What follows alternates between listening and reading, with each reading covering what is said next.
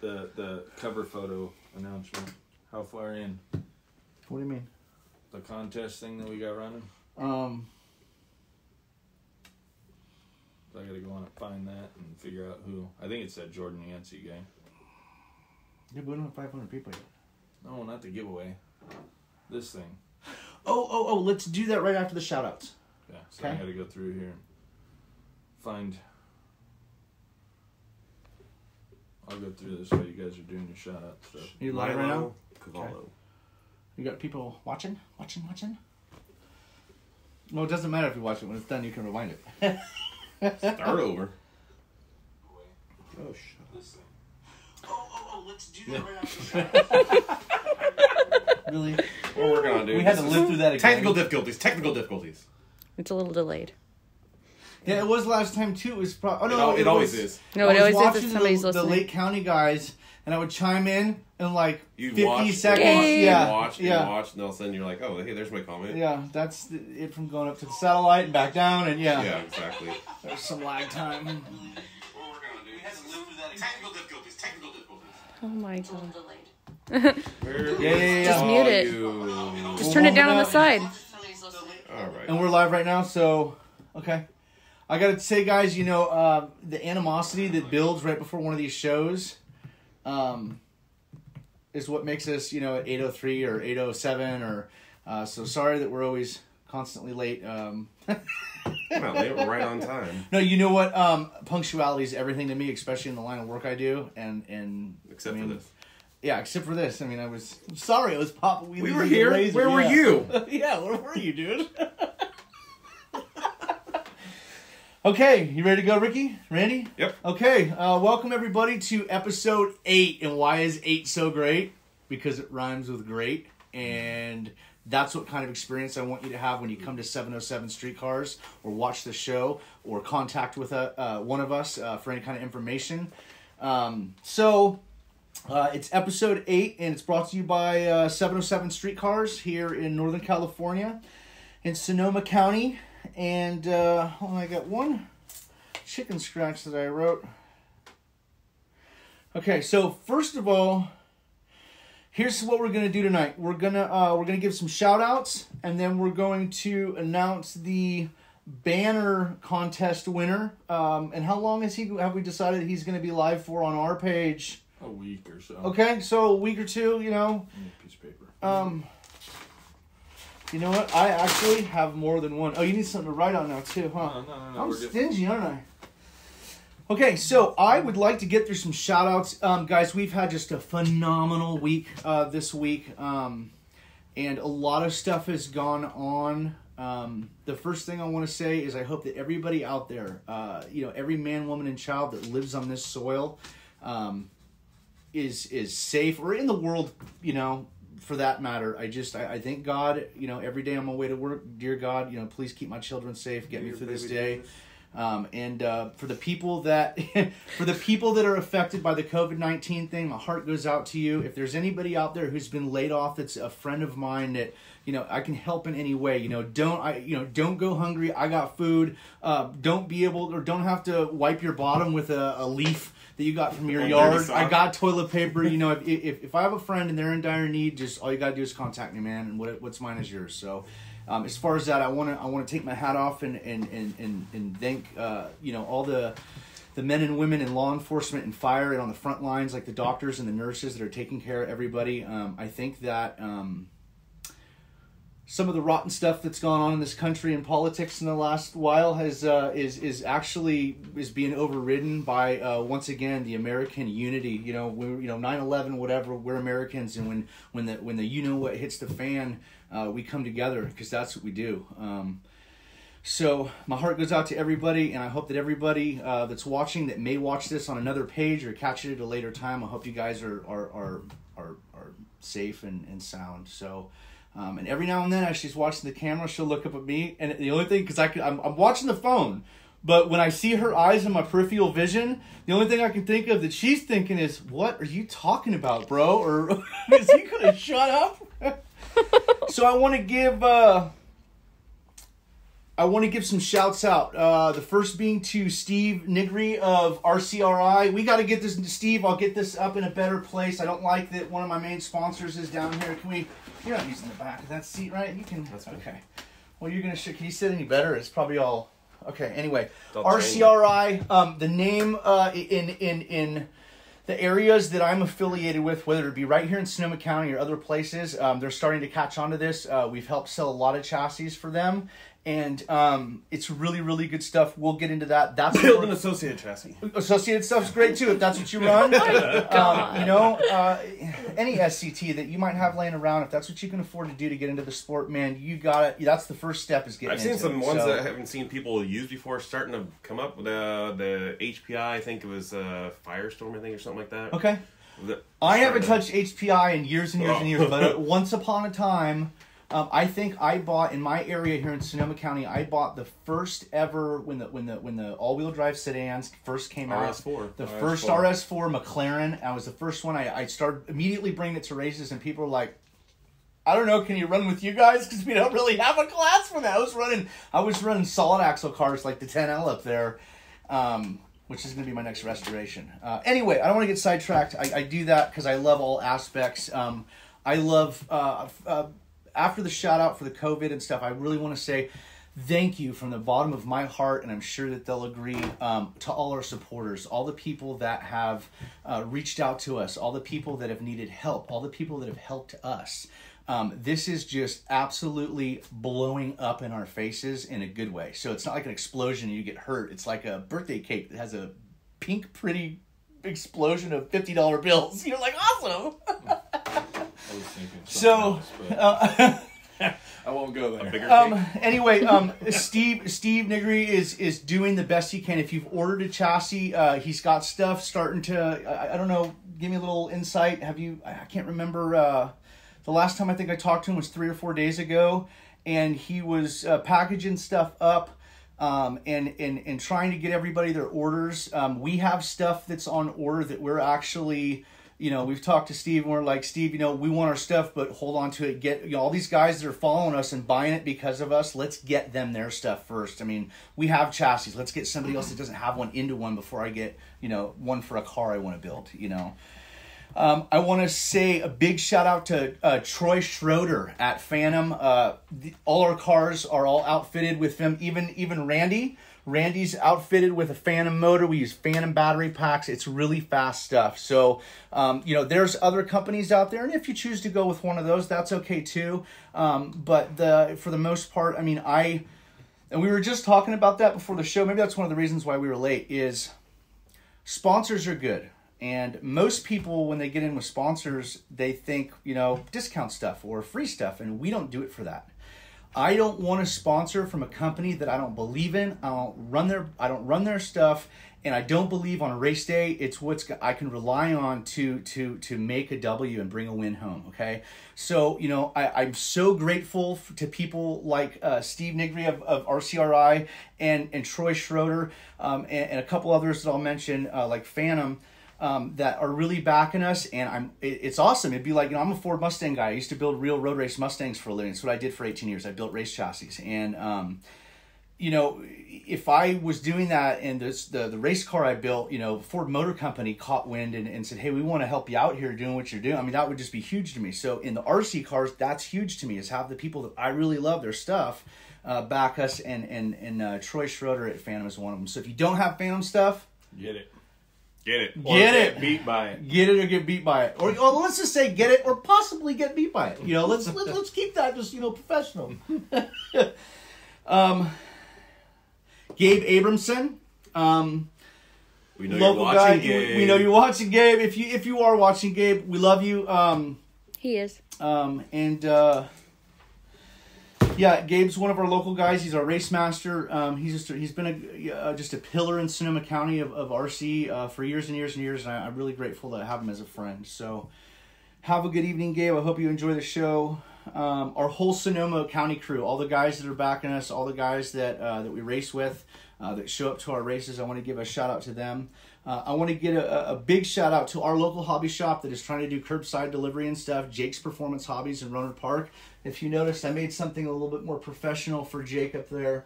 For people that have audio and no video, that's 707-586-3375. He's in Rohnert Park, California, and he ships, and they're very knowledgeable with the drag race stuff. And he keeps a lot of products in stock. So, or he can get them really quick. And because we're so grateful to have such a good hobby shop in our area, I wanted to do this for Jake because he is helping people and stay open. It's the little shops, man. You guys, I get it. Sometimes something else might arise, but if you can, shop local. There's been talk about some companies that have been around for a long time. We're not going to talk about it because we don't know about it. Specifically, we're not attached to it. But some of these small companies that have been around for 35 years, they might not make it through this COVID thing. So now's the time to get out there and support your local hobby shop. Okay. So what's up, Jake? If you're watching or when you see this, well, I was going to say I see you, but I can't. So somebody pull up a picture. You'll of Jake. see me. Okay, and like I said, we got some shout-outs here because some stuff has happened.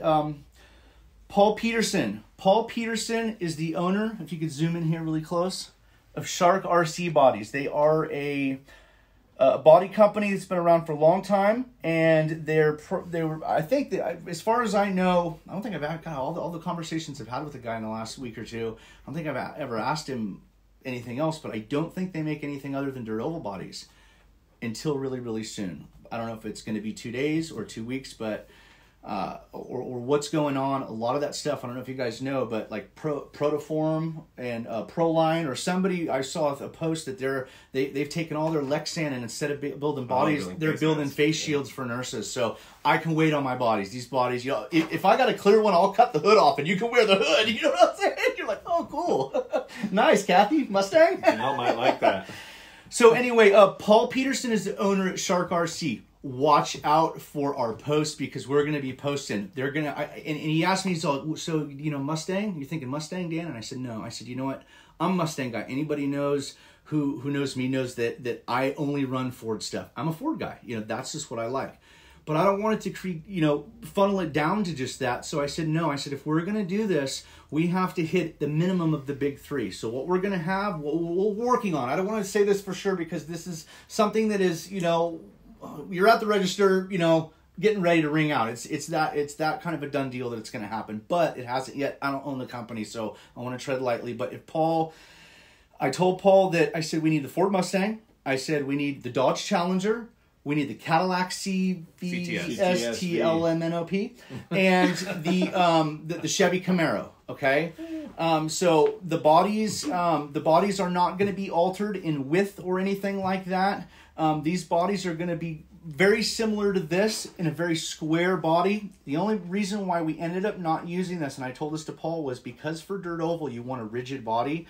You want something that's strong like a bull, and they're just too heavy. So the new drag bodies are going to be based around the same thickness as the Parmas and the Pro lines, okay? So that takes care of the weight thing. Then he's also going to add not only the decals that are very realistic for the body, but he's going to have chin spoilers and rear spoilers for the car, and it's going to be a package deal that's made just for drag racing. And I think that it's just going to annihilate the competition. It's going to annihilate sales, and it's going to give some guys like me that want to stick with their Ford. Let's face it, Proline and everybody's coming out with stuff, but it's all Chevy stuff, and that's cool. I respect that if that's what you guys want to run, but I don't run that stuff, so. Just like if this thing would only be made just only the Mustang body, that would leave me out because I don't run Ford. There you go. Ooh. So same thing. Ford is not my thing. So Paul, if you're watching, big shout out, guys. Get to his website, Shark RC Bodies, and check them out. They're on Facebook. They're all over. And it's I think if you go to, did I post it to just my page or 707 Streetcars? Just 707, I believe. Okay, so on 707 Streetcars, there's a new posting with this Mustang that's set up like a drag right from the factory, how you're going to get it. So check it out. Watch for it. It's going to happen. People are already talking about the new boss. Yep. The new boss, baby. The boss is in town. Hefe. Yeah, Tony. I'll take the Cadillac. You gotta wait in line for that one, Tony. 'Cause I'm getting a Cadillac. The Cadillac CTL MNOP. There you go. There you go. Hey, and while we're going, guys, instead of stopping and doing Q&A and then it gets all flustered, let's just do the questions as we go, you know. Matt Kidd's one of my buddies. He's a local pro racer. He came by tonight and picked something up, and he's like, "What do you want for it?" I'm like, "Nah, don't worry about it." He's like, "Well, here," and he threw me these I Know 1-Up products, and this is axle and motor bearing oil or bearing oil. 1-Up makes some really, really high quality setup stuff, maintenance stuff. You know, if you want to bring this to the next level and you want certain lubes that are made just for the bearings on your car and stuff, you want setup tables, stuff like that, stuff that will really, really, really dial in that fine precision in your car. Go check out 1-Up Racing. I've known them for a couple years. I've used a couple of their products, and I've never gone, well, this is subpar, because it's not. You know what I'm saying? This stuff's really nice. So go check out 1-Up. Thank you, Matt, if you're watching, for the oils. And I said a shout out to our RC community. Again, without you guys, this wouldn't be happening. You know, I mean, we wouldn't continue and work so hard at something that we only got 3 people coming over to hang out with. You know, so actually, I probably still would, because I really like these cars. So. But anyway, thanks for all you guys' support and coming on and being positive. Our Ricky had an idea 4 days ago to start a 707 Streetcars page, and it's 3 days old now. And how many people are we up to? We're almost 400. We're almost 400 people in 3 days, guys. So at 500, we're going to have a bitchin' giveaway. And we'll explain later once we get closer to 500 on one of our other shows or on the website or on the Facebook page, 707 Streetcars, how that's going to work. But when we hit 500 people, we're going to give away a nice little giveaway. So An old pair of dirty socks. we also want to do some. There's a lot of auctions and stuff going on. You know, where you can buy. You know, there's so many spots, raffles. Or waffles or whatever you want to do. Waffles. We're going to do, waffles. We're going to do some of that stuff too, but we're going to do something that nobody else has done, and that's do some drag car specific, you know, waffles. Whether they're full cars or something we use or a gearbox or something, anything that we do for our raffle will be 100% bought out of our own pocket at full price with absolutely no help from any sponsors. That's the only fair way to do it. And we wanna give the small guy who doesn't have a lot of money to get into this a chance to maybe buy some nice equipment or get some nice equipment for next to nothing. You know, You can pay $10 for one spot in a waffle and win a car. yeah. There you go. So do we have or do we not have a winner for the banner contest? So we have. Before you announce it, you got to get the winning picture up. Well, That's gonna be hard. we got a problem here. Okay. There's 2 guys by the name of Jordan. One's Jordan Yancey and one's Jordan Peace. They're both tied at 20. So what I'm thinking is I'm going to show our camera person the pictures and let her decide.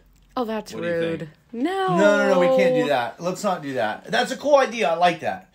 But we can't What if I base pick the wrong a whole person? community's vote off of what our, and no offense to, but what our friend here thinks, you know? We need But what if she went on to Facebook and hit liked on the one she liked?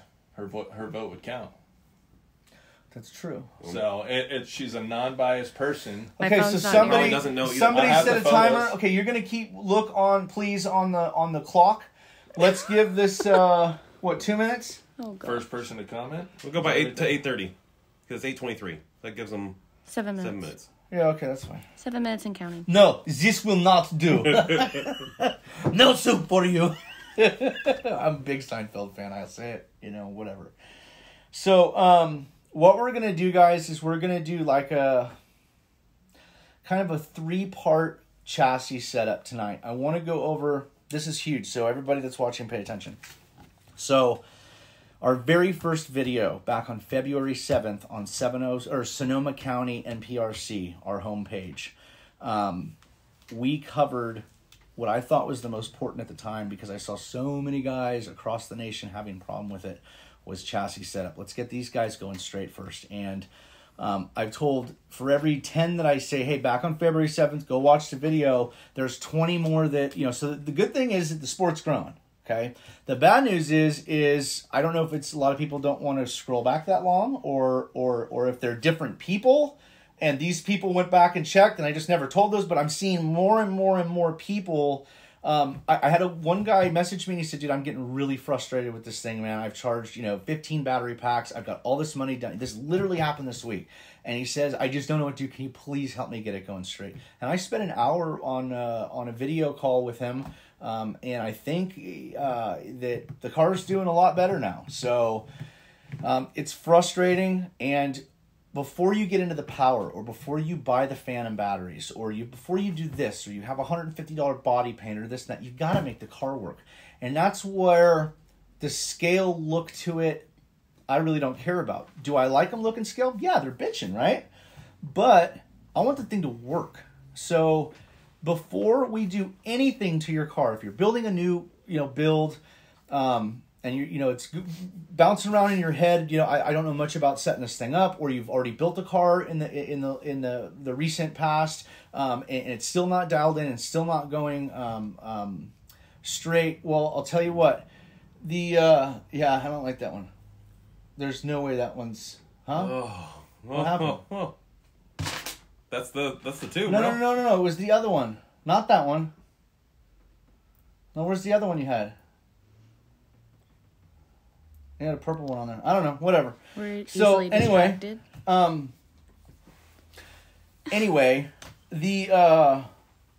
I'm seeing a lot of problems with the guys not being able to go straight. And before you even think of leaning on the car with good equipment and spending your money on it and making the car fast, I got news for you. If it doesn't handle a straight pass with a VXL system or a 5700 Castle, it's not going to when you step it up. So what we're going to try and do tonight is answer some of those chassis questions. We're going to go over a basic setup that works on every car. That's why we have the Associated here to compare what we're talking to, something to compare what we're talking to. And then we also have, obviously, our one step past that, which is the RCRI chassis, because we've got a lot of guys that have been purchasing this chassis, and this chassis is not just a straight bolt together chassis that you just throw together like a brand new $30 LCG / chassis. This is a chassis that takes a little bit of thought, and you got to slow down a little bit, and you got to build it, and there's some other parts that you need to go with it. It's not just 100%. It's 95% bolt together, but there's a couple little odds and ends that we want to show the guys, that I keep getting questions to the guys that have purchased them, is what do you do for this? What do you do for that? So we're going to cover that. One question I had that I got was, RCRI, why do we use the older chassis? If there's a new chassis out, the Pro, why are we using the older ones? Well, the older one is all that was out when I built the Ghost, and it works so well that he actually discontinued these chassis, and after Rick won Vegas with it and proved to him that it really does work, he contacted us about making some more. So he has put those back into production. You can currently order a Black Widow, and that's this chassis. This is one of the brand new ones. This is exactly what it looks like. It's a dual deck G10 fiberglass chassis that just works. I believe a lot of that has to do with the fact that his top deck is low slung. Where did my pencil go? I have it hidden. So yeah, we're gonna cover some chassis basics and hope to get you guys going straighter than you are. 2 minutes. There's still okay. 2 minutes, but that's the count right explain now. a little bit more to the people real quick what we're gonna, in your words, what we're gonna be going over. On what, the car? Yeah. The chassis setup, we're going to go over the steering, what tie rods, different standoffs for the tie rod ends, because the bulkhead is spun around and laying flat, so you got to do some spacings. So okay, so here's this back to you so you can do what you were doing, and we got a winner, it looks like.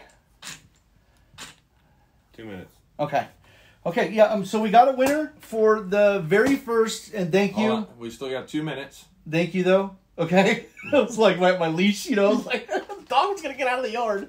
Anyway, so we've been running. The 707 Streetcars page is 3 days old, and we put just a first little fun thing to see how many guys would get on it of a banner contest for those who you are new to the page today and maybe didn't see it yet. So Don't choke. Yeah.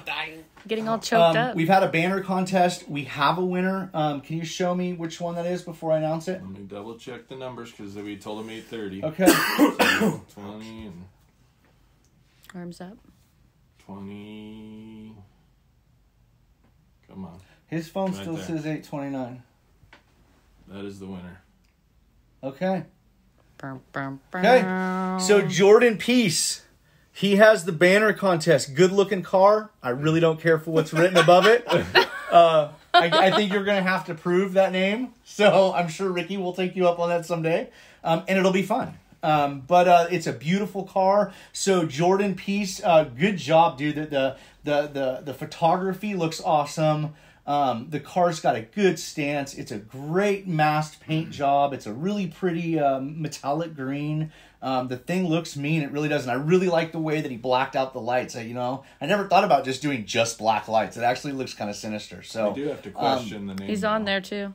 yeah. So as far as Ghost Hunter Jordan, like I said, I'm not denying that, but there is a ghost in the league, and I want to see that. That's got to go down. The ghost of the Ghost He's Hunter. hunting for a ghost. You know, that's like one car being named He-Man and the other one being named Skeletor. Those gotta fight. You know what I'm saying? They have to. So hey, good job, Jordan, on the build.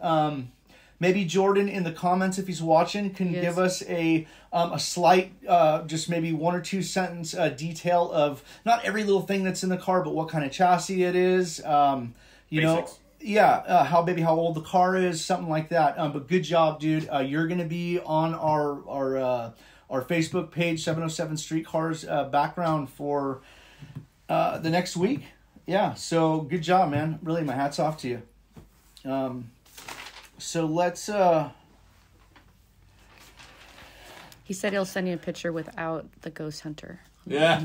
no. Well, I'll let that up to Ricky. Ricky made the Facebook Post page. that, Yeah, just post that. No, absolutely. that's the way it won. That's the Exactly. picture. That's the way it won. That's what's going up there, Jordan. So If we race, nice of you to say that, but that's what we were just totally kidding around. if we race So, and you don't beat the ghost, you got to take the name off. we get to name it. We get to We name get it. to name it. It'll be a cool name though. I swear to God, you'll love it. Okay. I got one. What? Ghost busted. No, that's kidding, No, man, just kidding. that's still kind of on you, bro. If you think about it, I think it's a really, again, I'm not a Chevy guy, but it is a good looking car. I don't know if he painted it or someone else painted it, but I all my bodies have lame flake. I like a heavy bass boat metallic look, and that car just nails that. So, good job, Jordan. And Jordan Peace won with 23 likes over Jordan Yancey with 20. It's already uploaded. There you go. It's on the site, baby. So until this time, 8:30 next Friday night, we'll start another one. Yeah. Yeah, I'll start one on Monday. And Oh then- yeah, I guess we got to be one up on it. Yeah, so we already have the picture. Okay. Hey man, I have not been sleeping a lot this week, guys. I've been working my butt off, and yeah. It's one of those where I need to go to bed at 9:30, and I can't fall asleep till 11:45. And then at 4 a.m, I wake up and just sit there and watch my phone go, 4:45, 5 o'clock, 5:15. So, yeah, let's get into this. So, let's take this again. Watch out for Shark RC, guys, because this stuff's coming at you, and it's going to be coming at you fast. So, I can't really chuck that. Let's just chuck this. Thank you. Camera girl is always helping out. Hi, miss. Jamie Garlip. Oh no. We've had a couple of other people have to stand in for you since we've started this. I mean, once or I think 2 times, and nobody does as good a job as Jamie. Jamie does awesome. She's not only working the phone perfectly, but she's got her hand underneath the phone, going, "I'll put it behind me on the counter." I'm like, nobody else is doing that, so here you go. Okay, so what we want to do is we want to help people go straight, and there's a couple different things that you need to do. Do we need all 3 of these up here? I don't think so. I think the Ghost and the all- Ghost Hunter, and I mean, Ghost Hunter. Wow. whoa, it's catching up. I'm gonna have to rename this thing. No, it's already taken. So, I want to help some guys get some stuff straight. Ghosted. There you go. Yeah. I was talking to a guy this week, That and happened in Vegas. That was the saying. He dumped a bunch of money in the car, and he contacted me this week. It was the guy I spent an hour on the phone with through Facebook live chat, and he said, the car keeps going left, so I'm giving it left, like you said in your video. I mean, it's going left, so I'm giving it left, like you said in your video. And I'm like, whoa. I said, what'd you say you did? And he goes, well, every time I give it left, it just keeps going left even harder. And I'm like, well, that's because that's the opposite thing. So obviously we got to go back over some of this stuff.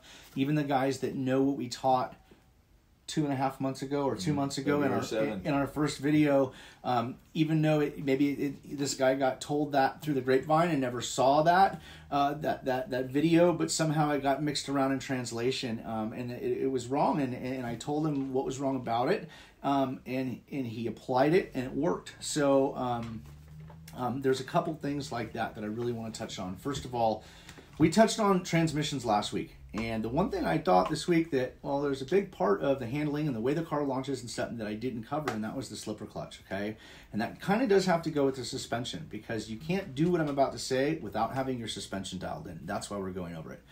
We don't run slipper clutches. I've seen more guys so proud of their car doing videos, and I commend you on Facebook this week, and they're launching really, really soft, and you can hear the car go, wee, and then it takes off, and there's two things that slipper clutches do that we don't want that hurt a launch, okay, before we get into tune the car to how to launch. And that is that it adds two horrible things, okay? Does it add you a small bit of consistency? Yeah, but then you're relying on something like that, and you don't want to rely on the clutch, and here's why. Number one, it robs you of horsepower, okay? That every time you hear your clutch slip, you can hear the horsepower just going right out the window, okay? The second thing is it adds an inconsistency. So if you're relying on that to try and help you be consistent and get the car off the line, then as that changes, because slipper clutches, you don't just set them in there like that forever. I mean, every time you slip that clutch, there's a microscopic little bit of clutch that isn't there no more, and it slowly changes. So you just eliminate that part. Now, somebody's going to chime in, I know, and go, what about a slipper eliminator? Yeah, if you want to go slipper eliminator, that's fine. But we just run our transmission or our slipper clutch nuts almost all the way down, so there's no slip right here. I want this car to launch at full tilt. Even if you've got a faster car than me, I want to get out of the hole faster than you do. 8 out of 10 drag races are won in the first 60 feet. Okay, well now 60 feet to us is 6.6 feet. So, or something like that, 6 feet. So the launch is really, really important with these cars. A lot of people are going fast. Everybody's going fast, but you got to out-tree me, and then you got to launch as hard as... And I don't mean me. I don't mean to, to sound like, this is what, this is any car. You want your car to leave hard as hell.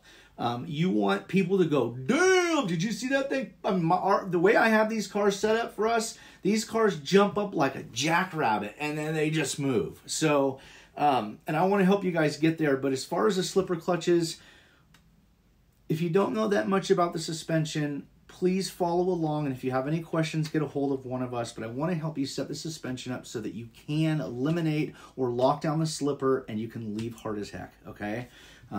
So let's get to that. First of all, Randy, what's the first thing we do in the front end of the car? What's something that we leave in the car? Leave in the car? Something that you see a lot of people getting rid of, but we leave it in the car. Oh, the travel. Okay, so everybody wants to know how to lower their cars like this. Okay, this car is slammed right now. Wouldn't you guys say? The thing is on the ground. Do you know what actually is lowering the car like that? It's not because I put limiters in it. It's the car's own weight. Okay, throughout some of these, the reason why I figured out some of these tips that I'm going to give you guys tonight about suspension is because I followed the path of the chassis and the car's natural movement. And if you don't disrupt too much of what it wants to do, you just guide it, it works really good. So what happens if I am one of those guys that wants to lower it and I put limiters in so that when it lifts up, if it does, the droop only drops that much, and then the front wheels come off the ground. Why wouldn't I want my shocks to go down further, Ricky? Why wouldn't you? Yeah. Well, if you don't, you lose steering. And what happens when you lose steering when you're racing somebody fast? You got to pedal. If you got to pedal. And what happens when you pedal? In my case, I got lucky and won, but in the other cases, you 9 don't. times out of 10, you're going to lose. Okay, 9 times out of 10, I put my car on the track, and I'm going to make a straight pass. My cars are known for it, and it's going to be fast as heck. And if you got to pedal against me, you're going to have a tough time. You know what I'm saying? And that's what I want to eliminate. I want you guys to still be in control of the car. Okay, so what we do is we use the stock / length front shocks. We use the plastic ones. People go, you got all that money in their car to use plastic shocks. Ricky, why do I use plastic shocks? They just work. They flow smooth. No, what's the number one thing? They're light. They're light, okay? One aluminum threaded body shock weighs as much as 2 or 3 of my shocks. And if these shocks are valved right, which they are, and I can set them up right, then there's no reason to run a fancy shock because it's just adding weight to the car. Along with a lot of aluminum. I see this, and don't get me wrong, the aluminum stuff is nice, okay? The bulkheads, the arms, and we do use some aluminum, but for the most part, the aluminum stuff is a tank. If you got a front bulkhead and a shock towers and the arms and everything that's all aluminum and these big heavy duty MIP CVD axles, you're going to have a car that's going to weigh 5.5 pounds, and that's not what you want. I mean, these little motors only do so much, and the more weight you put on them, the more it slows it down. So starting up top, we use the stock plastic shocks, and then we do not limit them in the front, okay? What we do is we let them drop. So my car can dig that hard. And my car, even with the body, is on the ground. It's slammed at a dead stop on the line, okay? The second I punch, and what I mean by punch is, like I said, I leave full tilt. I don't roll into it. I don't rely on a slipper clutch. I don't have a lot of softening value in the tune of the speed control, and I just leave, okay? And that's how I want to set the car up, because that's how it's going to be fastest. So when it leaves, it pops up. And I want to, not only are you going to lose steering, but when you have a limiter on the inside and you've lowered the car manually, when you pop up, you're disrupting. Now, all of a sudden, the chassis is going to be, or the motor is going to be lifting something heavier because you're lifting everything off the ground. You're not lifting that much weight when you just let the chassis come up, okay? So if you can let the wheels droop down in their stock off-road form of a shock, then what's going to happen is when you lift, you're going to not only retain steering, but you're not going to be lifting as much weight. So you might not have to pedal, okay? And that's really, really important. And the next part is really, really important. I'm going to let Randy cover it. And this is one thing, you guys, especially if you guys have a car that, you know, goes out 5 feet or goes out 20 feet and then starts to lean and then just leans really hard and it just shoots off that way. This is how we eliminate. I've fixed more cars, as God is my witness. There's minimum 4 or 5 cars at my race, every race, and the guy, I'm seeing him out there practicing, I'm in my pit, and I'm like, I got to go help that guy. So I walk out there and I go, hey, can I take a look at your car real quick? And 9 times out of 10, they usually know who I am, so they're like, sure, you know, help me out. You know, they know they're having problems, and I give them a little wedge adjustment, and I tweak their bar and explain to them, which we'll explain later, but I explain to them a couple things, and not 10 minutes later, 20 minutes later, I'll have that same guy coming up to my pit and going, man, I don't know what you did, but my car is just working. And that's what I want. That's what I want out of this, right? I don't want to go out there and have, you know, a bunch of guys spinning out, not having fun, and I'm the only one out there winning. That ain't winning. You know what I'm saying? I want guys that are almost as fast as me or just as fast as me that I got to work to beat, or it's no challenge, you know? So we want to not internally limit. Now, what guys, one of you guys tell me, what is making my car so low then?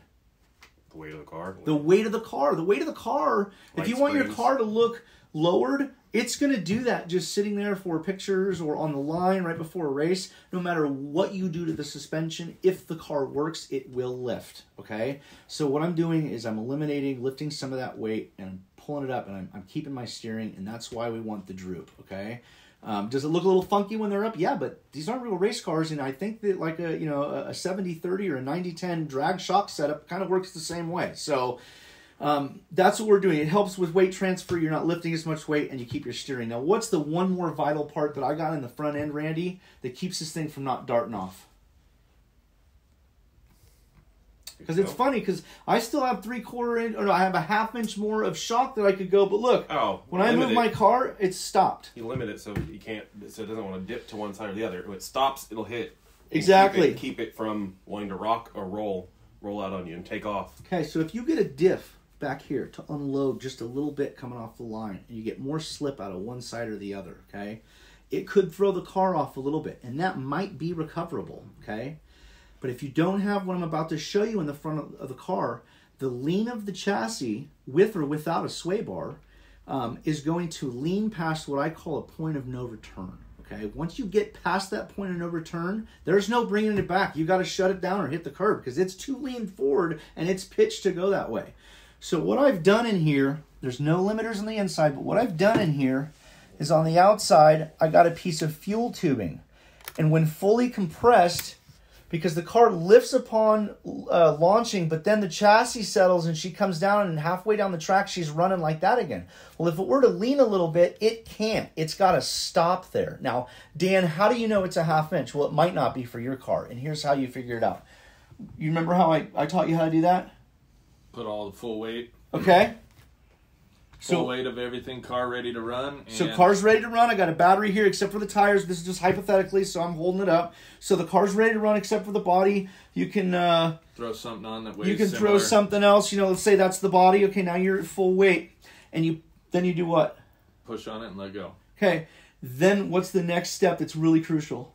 I measure the gap between the bottom of the shock and the spring retainer. So right here, the bottom of the shock body to the bottom of the spring, or the top of the top of the bottom spring retainer, and that distance of shock shaft that you can see that's still sticking out of the shock that hasn't been compressed on its own natural, because you've pushed it down and it's come back up. So where it's sitting, that's where the car wants to sit. You're going to cut that distance of fuel tubing and you're going to put it in there as a stop. If you notice, this car, it's not hitting the ground yet, but I can't go no more. So if this car leans and wants to get off, it's not going to pass that point of no return. So it's a fail safe, and it really, really, really keeps the car straight. I mean, I believe that was the first problem you were having when we first met, right? Yeah, no, because that's like our bottom out and dig. You either dig and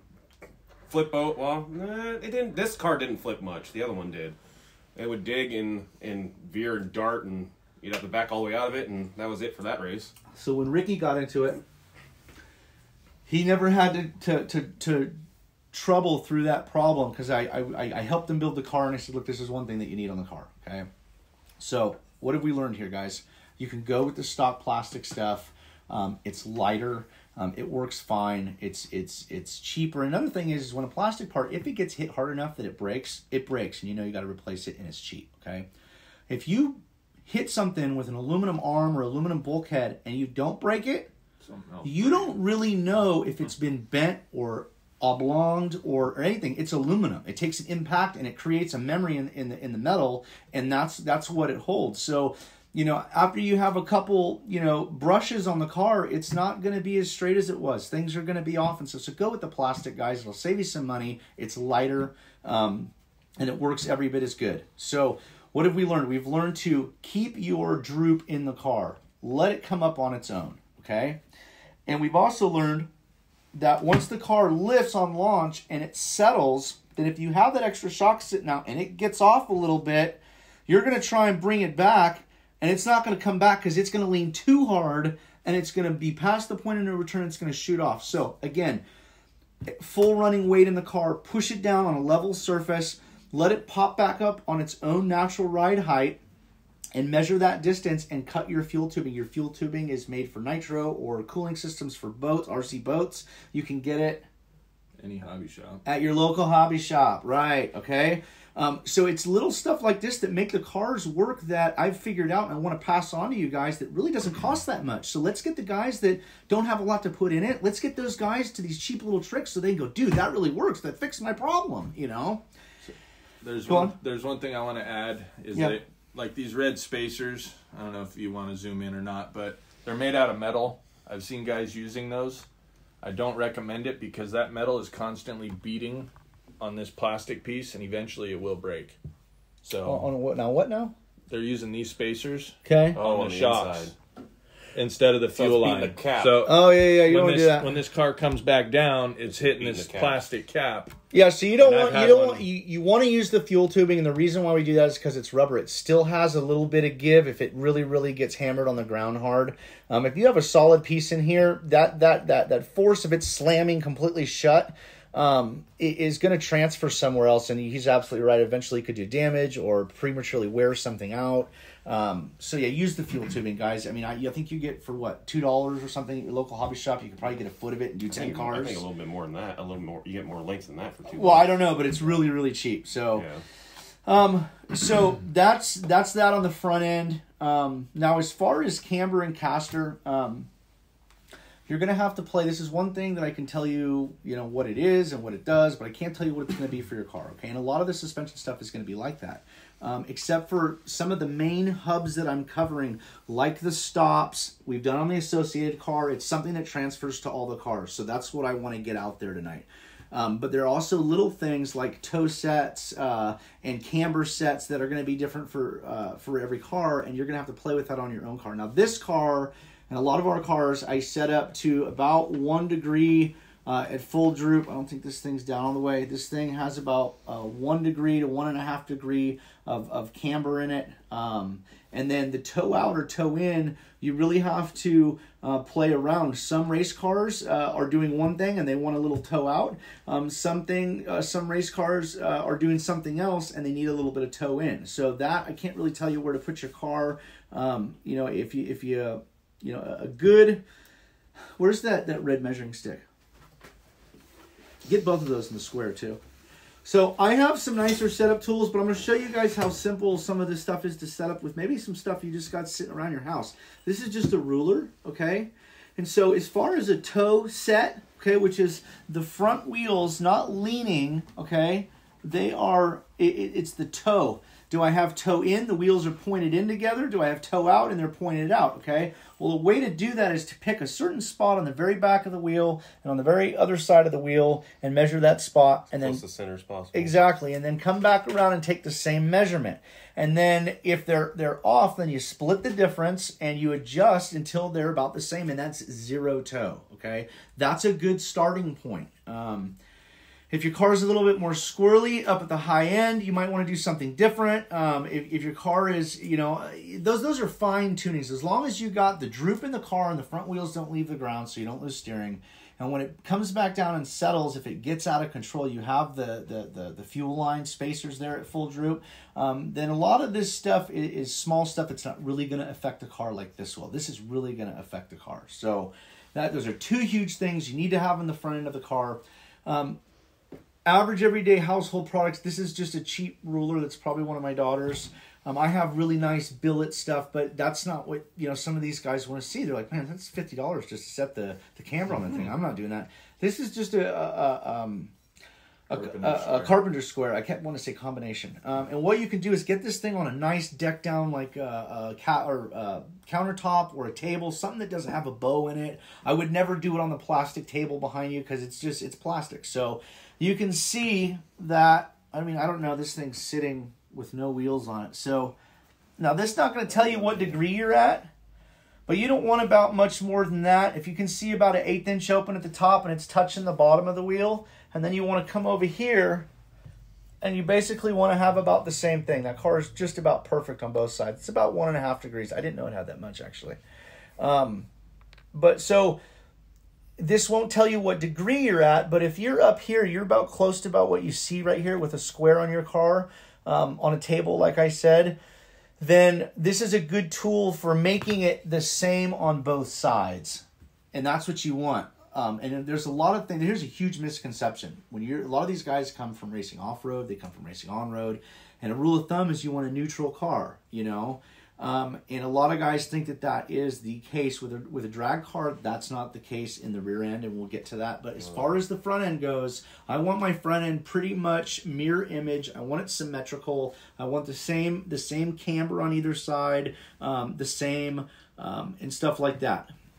So Another problem that people have, and you don't want to drag car, is bump steer. If you notice when I go up and down, my wheels aren't doing this, okay? So if I'm up there straight, when I come down, it goes out or it goes in, okay? And then when I lift it back up, it comes back. That's called bump steer, and you don't want that. And what that is the correlation of the angles between the lower A-arm in a straight line and the steering and camber arm at their straight line. So if you have your A-arm here and your camber adjustment like this, and there's, it makes an A, then you're going to have bump steer because those angles are going to change. So the way you can eliminate that, if you notice in here on the steering knuckle, if you come in really closely here, Jamie, I don't have my tie rod right down to the steering knuckle. I have a certain length spacer in here. And what that did is when I put this car together, they have a lot of bump steer. The wheel moves in or out, I don't remember what it was, as the wheel goes up and down in travel, and I want to eliminate that. So what I did is I kept adding spacers, and I finally, for my chassis setup, I got to this big spacer, and it eliminated all the movement, so it goes up and down in a straight line. It doesn't move. Because you got to think, let's say your car runs really good with your setting at 0 toe, or 1 degree in, or 1 degree out, or whatever your setting is, and you have bump steer, well, when it launches, if those wheels do this because it's lifting up, or they do that, well, then you don't know where you're at. So the way to adjust that is with your steering links. That's going to be your main adjustment is try a little bit of spacer if you have some of that movement. Take the outer tie rods off of the spindle block little arms and add a spacer under those, and if it'll get a little bit better, and then you'll add another one, and you keep going until they go up and down on the suspension with no movement. And that's pretty much how I dial the front ends on these. So let's go to the back end of this. Is there any questions before we keep going? Let's see if there's any questions. I've been Jordan Peace said something about his car. Who did? That guy who won. Oh yeah, what did he say? Scroll up. LCG chassis, Tekin RX8 Gen 3 ESC. With a Tekin 4.5 on the way. Nice. I took the comments over here. It sounds like he's got a hot rod there. I did the paint. It's fastback green from Cretex. Nothing special. Thanks, guys. Keep up the good work with the videos. Cool. Right on. Right on.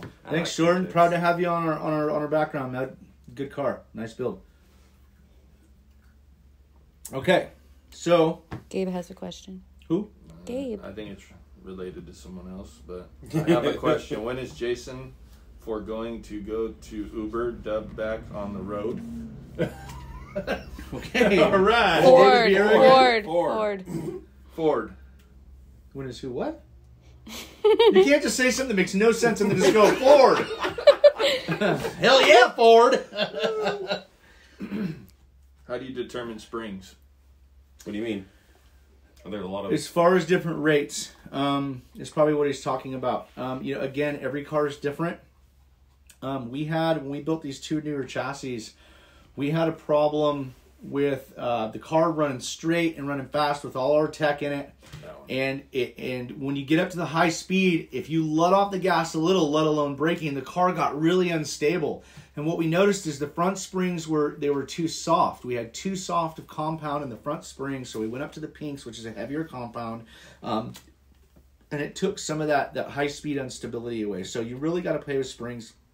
When it comes to springs, guys, they're so cheap. Again, go to your local hobby shop and purchase some springs. Now, they're so cheap, in fact, that you could get, let's say, Team Losi. They have a color set of springs, and it goes from softest to a little bit harder, a little bit harder, a little bit harder, and maybe they have 10 of them. Each one is color-coded so that it's easy while you're tuning it to remember what springs you're running or to log it or whatever.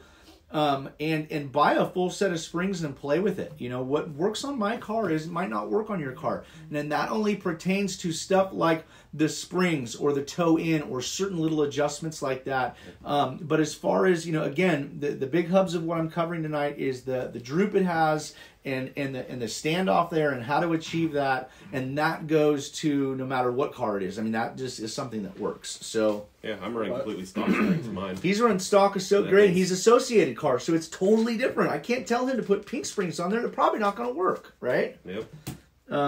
Someone asked, what brand springs do you recommend? Again, I recommend if you're running a Traxxas-based vehicle, no matter what you have in it. Think pink. Yeah, these are the springs that I run in the rear. Those rears? Yeah, those are rears.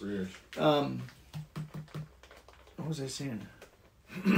Run the brand of your shock. The brand of shock. Yeah, thank you. If you're running a Traxxas-based vehicle, run a plastic shock. It's lighter or something. If you are running a Traxxas-based vehicle, even if you have a nice threaded set of $100 shocks, it's still probably going to be the same diameter and build as a Traxxas shock. And basically that's why I run Traxxas springs with Traxxas shocks, is because they're made by the same manufacturer for each other and they fit. I don't want to have a little bit too small a spring, and as it goes in upward travel and the spring bunches up, it's rubbing on the body or something, because that's just impeding the suspension. You don't want to do that. So make sure that your springs fit, guys. If you got cups on the bottom that, for the bottom of the spring that, don't quite fit the spring, don't do, something to try and make, just go get the right stuff. It's really, we're talking $2 parts here, guys. So the springs, I think I just bought 5 sets of rear pinks, and I think I paid $3.50 a piece for them. So they're very, very cheap. So if you were to buy a set of reds and for the rear, and a set of whites for the rear, and a set of pinks for the rear, you can have a whole set for like $14, and then you can go tune your car to it. So that's how I pick out spring. It all depends on the car. If Ricky comes over and goes, Dan, this car is having blah, blah, blah, blah problem, and we put it on the road and we send it down the road, and then I can sit back and go, okay, I think it's doing this. Let's try this spring instead. And that's how we achieve that. So for that kind of stuff, that's where it's a tuner's game. So let's talk about the rear, because this is where the business happens back here. Again, Phantom products. It's all we run. It's all you're going to see in my cars. That is the Icon 2.0. It is a 4.5 turn motor. Now, I've been writing it out in messages because people have been asking me off the hook, Troy. There's so many options. What do I do with these motors? What motor exactly do I want? I said, go to Phantom's site. You want an Icon 2.0 4.5. What that means, it's the second generation. The 2.0 is the 2.0 generation of the Icon series motors, but it is a 4.5 turn motor. So they're really good motors. We got a lot of stuff going on. Ricky, why don't you tell me about some of the stuff I got going on here that maybe some of the guys haven't seen, or they're not they're not using on their cars probably. I mean, how many cars all got the same sway bars on them? Sway bars, the links for the wheelie bars, stiffen that whole back end up. Okay. The axles, I keep seeing a lot of people posting about the axles. Okay. So that's a good one to cover. Maybe if Hunter or Jake at our local hobby shop are watching right now, they could chime in once again with that part number. 6852. Thank you. He's got it tattooed on his soul, right? I've seen him posted it about 60 times. So I've been commenting that quite a bit. It's 6852A. You know what, before we go, I was glanced over towards Randy, and I noticed that there's a huge shout out that we didn't give tonight, and I'm going to let Randy do that right now before we go any further. So why don't you tell us about this another new endeavor that we're partaking with? Well, Milo Carvalho. What's up, Milo? He's on. Hey, he's out in Rhode Island. He actually hit me up to see about if we want to try out some of his cat packs. I have one in my car. I was running it yesterday. I am actually fairly impressed. I have not seen, it's not done anything to hinder the performance. It's been consistent. Actually, my car sounded a lot better than my previous cat pack I was running in it. Actually, this one, I don't know if it's the cat pack or just the way everything was yesterday. It was just, the trifecta yesterday of, weather, whatever. But I'm pretty impressed. we're definitely gonna beat on them a lot, put them through their paces, make sure that they are as good as they look. I mean, because that's a pretty nice cat pack. That's how it came. That's pretty orange. Again, though, guys, we don't really care about what something looks like. I mean, yeah, I want a professional product, but I care about how this thing works. So, Milo, if you're watching, I'm not playing with you, bud. We're gonna beat on them. We're gonna lean on these things hard. We're gonna put some serious voltage through them. We're gonna see what we can do with them. And if what I'm hearing from Randy so far, because he's ran one, this is gonna go in my car. If what I'm hearing from Randy, turns out to be true in my testing and my data logging, then I'm going to be really happy with this. There's a lot of good cat packs on the market. I've always run Mamba cat packs. Ronald Glover of Mamba, he makes a great product. I believe that we've helped him, reach out to a lot more racers and sell a lot of packs. This is a new guy that's starting out, and we want to help everybody, guys. So, you know, if I don't run something and there's another brand, you know, I maybe it's not something that I like in my car, but I'm still going to be like, yeah, your brand's awesome. Did I do that? Did I leave it up like that? I did, didn't I? I'm like, hey, I'm right here. Can you film me? The only thing I want to note from Milo, if he's watching, is what is the UF of the pack? What is the actual ripple capacity? Yeah. He's watching. He said beat him up. He said beat him up. Okay, so hey guys, out there's a new upcoming thing. It's called. Let me take the rubber band off so you can see the sticker all the way. I got it off first. Flash packs. I like the name. It's got a good build. It's actually pretty light. It's got some nice 10 gauge fine wire. Yeah, it's got some nice wire, some decent wire on it, and we're gonna give them a whirl. And, doesn't take up much real estate either. And you know what? It's red. It matches my car, which again doesn't matter because we care how it works. I don't want somebody out there going, "Wait a minute, dude! You just said it's just how it works." So yeah, I wanted to let Randy give a shout out to Milo at Flash Packs. You know, thank you for trusting in us as a level of racer to be the ones to help you test these things out. That means a lot to me, brother. And I'm going to give you some real life data on this thing. I'm gonna send it down the street. I'm gonna lean on this thing really hard, and you're gonna hear back from us really soon. So thank you again for the cat pack, and we're gonna be putting them in our cars. And I'm sure that, what's his name again? Milo Carvalho. Milo Carvalho. Okay, Milo Carvalho is the owner-operator of Flash Packs, and if you're looking for a cat pack, whether you want to go with Mamba or you want to go with Flash Packs, you know, this looks like a really decent product. So we'll do a tutorial on it in our next... where's my pencil? Let me see my pencil. I'm going to write that down right now. Flash Pack tutorial. 9400 UF, 16 volt. Wow. Really? Wow.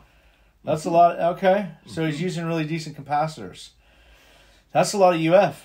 Now, is that the total pack? That's got to be the total pack. That can't be per capacitor. Unless he's got like capacitors made of moon rock or something, you know? And I don't know. Let's, in case somebody asks, what are these going for? I think they're $25 shipped. Yep. $25 shipped. That's not a bad price. So, again, guys, whether it's this or another product, if your hobby shop is hip to the drag racing right now, or specifically the Nprc stuff, and they're selling cat packs, now's the time to get out. Again, Jake at Jake's Performance Hobbies for our local guys.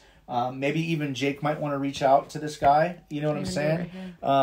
Jake, again, they're Flash Packs. The guy's name is Milo Carvalho. I'll get that down, Milo. I swear to God I will. Just say it like 5 times. There you go, Jake's Performance Hobbies. But you know, so before you buy anything, take that into consideration with your purchase. Is this what I want? And if it is, does my local hobby shop have it? You know, can I help him feed his children through this time at COVID-19? I feel like what's the lady that does the dog commercials? If you could just. Oh, that sad one. God. Don't even bring that That's what I up. feel like sometimes. Sally Struthers? No. Suzanne? No. I don't know. It's something sad. Let's just. Tina, if you're still watching, I know you know who it is. Tina! So yeah, I just wanted to give a shout out to Milo. Milo reached out to us. He entrusted us in being some of the fastest guys, and that's kind of a no-brainer. You know, that makes me feel flattered that somebody's going to reach out to me and go, "Hey man, try my stuff. I know you guys' cars are going fast. I want to see what my stuff does." You know, and so far, just by looking at it, I have to say it looks like top-notch stuff. Another thing I wanted to mention, these are the 2S, 3S ones, I believe, and he can custom make you whatever size. He has them 4S, 4S. He also, I saw on a post, 3, 4S, 5. He's doing glitch busters as well. So, ooh, to bust some glitches. Yeah. Sarah McLaughlin. There you go. Yeah, that's her. Thanks, Brandon. Yeah. Knew we can count on you. Okay, so let's get into the rear end of this thing. This is where the business happens. This is where all my work goes down. This is my desk at my office when I clock in. So a lot of people, again, are trying to limit their shocks and put them in. They want to lower it. They want to lower the car. You guys don't want to do this. I'm telling you. If you just like the look of it, and that's why you're going for. I'm telling you, if your car isn't as fast as you think it could be, or it's not. If If you personally think that your car could go faster and that it's going really straight, or you're having a problem with it going straight, man, listen to my tips and try to apply some of them. I swear they work, and there's a big one coming up, the biggest of them all, the cherry on the icing of making the two things that make the car go straight, and it happens right here in the rear end. I don't know where Randy went, but he ran out of here like he had to pee. Oh, okay. Well, okay, so what I've done here for the Traxxas guys, and we'll have to ask Randy when he gets back. He looks like he's just got shorter shocks period on his car. Yeah, Randy, how is that? But I did lower the car just a little bit. I still give it it's still got a lot of travel to it, okay? But for the most part, I didn't lower it by internally limiting the shock. I still want to use the full range of the shock. What I did, if you notice, these are the stock shock locations on a two-wheel drive slash-based vehicle, and I've moved those and used the holes to the rear body mount. And what I did was the stock screws from this, or the aftermarket Proline ones like I have here, they screw in this way and they're threaded into this aluminum shock tower. So what I did was I have those original screws in the bottom holes, but in the top two, the screws come this way. And I've taken a, I think it was an 1/8" bit, and I honed out the in the top two holes, and I took the threads out so that my bolt would go through, and used the actual plastic of the shock tower with a smaller hole as the nut to hold these tight. So what did I do there? What I did was I took my shocks from the stock location and I've moved them in. I've leaned them down. It's something I tried 2.5 years ago, and it worked, and I stuck with it. All our cars are based like that, except for Randy's because his is associated. Real quick for the associated guys, Randy, did you limit your rear shocks? Absolutely not. Okay, so they're full. Now I was saying full, when you were they're gone, they're fronts. They are front, so you did lower it in a way, but go. you're still using the full shock. Yeah. Okay, so anytime you can, in any kind of racing, I think that you can get away with using the full range of the shock and just making it work right is going to be your best bet. So that's the first thing I did. And what we're doing before we get into the adjustments is we're talking about the build. The first thing I did was when I put this all together and I put the Proline in, and this is, like I said, 2.5, 3 years ago, I use an RPM mount. Again, why do I use an RPM mount? Because they're lighter. They're really lighter. I mean, they're 1/6 lighter. They're 1/8 lighter than your aluminum ones. And if you build what I'm building here, and you want to do what I've done here, it's every bit as strong. So obviously I had to adapt the RPM mount to the back of the transmission. Now this is supposed to be a direct fit, but it's not, okay? I think I covered a little bit about that in our transmission segment last week.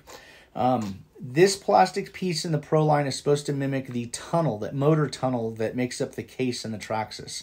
It's not, if you just bolt this RPM piece for the wheelie bar onto that, into the transmission, not only is it flexible and flimsy, but it's also off. So again, a 1/16 of an inch of this thing tweaked down here, 10 inches out is going to be a 1/4 inch. And what you don't want to do is you don't want to look from the front of your car and have your eye catch one of the straight lines of the chassis and see this back wheelie bar veer off one way. You want that thing to be, it's really crucial, guys. And I bet there's somebody watching right now that's overlooked that and is looking at their car right now going, oh man, my wheelie bar is totally stick. Because the funny thing is when the body's on it and it's on the ground, you can barely tell it's off. You don't know. So until you take the body off the car, you look down the bottom of it and catch one of the straight lines with your eye. So I would look at this car for the straightness of the bar from the side you're on right now. You look from the front back, and you can tell by looking down there that this bar comes out the back pretty darn straight. Now, is it tweaked in the back? Yes, it is. But I'm talking about the two main rails of this RCRI bar coming out the side, and that's not what we want to do. We don't want this thing mounted like that. So make sure your bar's straight. Now, once I got the RPM all shimmed up, and what I meant by it's not just a direct fit is I have a couple various shims in here. If somebody wants some close-up pictures, they can email me. Message me on Facebook. We won't get into that tonight, but the RPM bar goes right onto the back of the Traxxas Proline transmission, and the wheelie bar bolts to it. And then what I had is I had flexed this way. So when I came, the chassis lifted on launch, it was flexing the bar through all the plastic stuff. So how did I eliminate that, Ricky? these top bars. So these triangulation rods, this is something I started 2.5 years ago. A lot of guys, if not almost all of them, are running them now. And what this does is this really stiffens up this plastic assembly back here and links it all. And what I mean by triangulation is if this is all one piece underneath, then I've triangulated it by making it pretty much a mechanical circle. And there's little to no flex there. Now I still had a little bit of flex left, so I actually added, I took one of the bolt holes and I added just a little, all of our cars have them, the little pieces of aluminum. I don't know, do you have any of them? Yeah, so he's associated. He had to make something down here. Looks like a flat plate to the back 2 screws. And then with one little dog ear or landing that's bent up in a 90, tying it into the RPM mount. And that's on an associated car. Yeah, I had to fully make everything fit on this associated car. But it can be done. Oh, it can be done. This is where your creativity comes out. RC10, or this is a Pro SC10. And if you guys want to do something like this to your car and you're kind of stumped because maybe you're not a fabricator kind of guy, you just, you want the car to be solid, reach out to one of us. We'll help you, say, okay, well, this right here, this bolt's got to be mounted to that one, and you need to make aluminum to connect those two, A and B points together, and that'll stiffen the car up. So Speedways does now make a mount for the associated Pro SC10. Okay, there you go. So the associated guys, they have a mount now. You got an easier way around it. Now, whether or not that mount still, even though it's made to fit that car, you'll have to reinforce it the way I've seen it. You're still gonna have to. It might, because I don't know. I've never had one. It might still have a little flex in it. So even Randy has the triangulation bars back here. If you could show that. That thing was super flexy because it only went onto the motor guard, which is plastic, the plastic motor guard. So this thing had a lot of flex in it. I used as much of the stock holes in this. I had to heat melt and bend up the other arm to go up to the top mount, the same one that mounts on the other side, just to give it more rigidity because this thing was not meant for this car. So it was really floppy because it's just the plastic motor housing, how it bolted. I put this one in the center, did as much as I could. That's why I put the plate on the bottom to add more, to give it another spot to anchor it, to secure it. And then I had to put the bars up top because the thing was still had so much play in it. So what are we trying to achieve here? We're trying to achieve the transmission, the bulkhead, and the chassis having no flex in them. You want them to be one. So another thing that I do, I don't know if you guys do it, but after you make your shims and you get your spacing and everything all right, or you feel is right, I pull a tape measure from the center of this axle to the center of this wheel. That's another way too, on both sides. And if I'm off just a little bit, I can use these tie rods here to adjust to straighten the wheelie bar out. Yeah. My tie rods aren't straight. Now, if you have to adjust it to the point to where you've gone in a 1/4 inch and everything's getting really tight and squished, or it's really pushing it away and bending stuff weird, then you want to rethink your shimming. The shimming in here that you have to do is to get these bolt points for the wheelie bar straight enough that when you bolt the wheelie bar on there, it comes straight out the back like we were talking about. If you're off here with your shimming, this thing is going to jet off one way. It's going to be on there at an angle, and you don't want that. You want your wheelie bar to be straight with the rest of the chassis. So this is for fine adjustments if you're going to use these as adjusting. They're made to be a strengthening process, but the adjustability is just an added bonus. So a good point, Ricky. Really, really good point. I was going to walk right over that. Okay, so I got a couple questions. Yeah? There's what rear shock tower do you guys use? We use the STRC because it's aluminum and it's thick. And why do I want it aluminum thick? Now, one of our guys, once he picked this trick up to us, he used servo mounts here that had the different holes in it, and that's where he went with this bar. Yeah, just like this. See the servo mounts? But when I first started this, I was the first one to choose this and do this setup. And why I chose this is because it's so thick, and I could drill a hole in the side and put a nut and a bolt and hold that there without using that. So this assembly is actually lighter than his because I don't have the extra screws for the block. I don't have the block. This has got one extra screw, the whole block. And mine doesn't have that. Mine is bolted right to the side of the shock tower, and I had to drill a hole there. And the way to do that is to get the tranny and the rear shock tower sitting there, and you don't want this to hit the slipper shaft here, the top shaft for the transmission. So that's what located. So I had this side bolted on because I know that's where it's got to be. And then when I was locating this, I kind of moved it up and down, and right where I found a happy spot that it wasn't hitting this and it wasn't too high and it was as straight as possible, I marked that and I drilled a hole in sideways. And I don't know if you really can't see. There's a little nut in there on the back side. I was able to get a nut in there because it's open in the middle, and that's why I use that shock tower. And it's aluminum. Again, you don't need a heavy aluminum. Like I said, you don't want to use overly aluminum parts, but there are some places I use aluminum. Why do I use aluminum there? Strong. Because it's stiff. It's part of the main assembly that I'm trying to stiffen in the back of this car. And this car has literally no flex. It is a solid unit. It is just a excuse my French, but a shit brick house, you know? I'm trying not to swear. It's, you know, I'm a mechanic and I get into shop talk at work all day and I come home and try and do this show and I'm like, oh, did I just say the S word? So I want to keep this a family show. So sorry about that, but it had to be said. Okay. Yeah, so my shock tower is stock, in case the associate guys want to know. It's thick, way thicker than the stock Traxxas one, so I just went with it. Now, where did you go into with your top bars? I went to the thickest part. You did the same thing I did. You drilled a hole in the side of it. Drilled a hole in the side of it. Did you even use a nut on the other side? No. You used the plastic. Use the thread plastic. There you go. I went smaller with the drill bit that's smaller than the 3mm screw. So Randy's setup is the ultra light. Yep. Yeah. That's right. This is a good way, you know, if you don't want to drill a hole in anything and you want to just be able to bolt something together, and we're talking maybe 20 or 30 grams extra. It's not much, guys. But this is a really easy bolt-on way. So he's moved his shocks in, okay? So he's not using these holes. And he used the original shock holes to bolt the servo mount on, and then that's where his rod is running into is the servo mount. Those are Vanquish servo mounts. Okay, Vanquish. Do we know what kit or model? Or I put y'all racing ones on my other car because I was having problems. They're all about the same size. If you buy a standard servo mount, whether it's plastic or whether it's you know, I mean, I think a Traxxas plastic one would probably work there too and do the same thing, you know. So, okay, so here's what I want to get into right now. I want to get into what we've done and how do we use it. Once you got your car to the point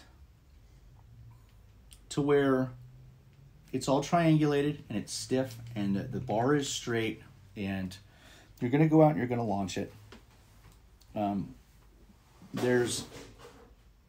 Those are my rabbits. Emma's rabbits. If my daughter's watching, hi Emma, I love you. So you got your motor, you got your speed control, car's ready to go. You've triangulated, you've made it stiff. Your bar's coming out straight, and you go launch it. Now let's say here's where I'm. This is what I meant by the cherry on the sundae. Okay, of the big tip. The wheelie bar. I don't know what that rabbit's doing. He's hungry. He just Wants ate. more treats. The wheelie bar is a huge part of this car and how it launches and the way it launches, and the wheelie bar affects and runs everything. Once 99% of the car is set up to go straight.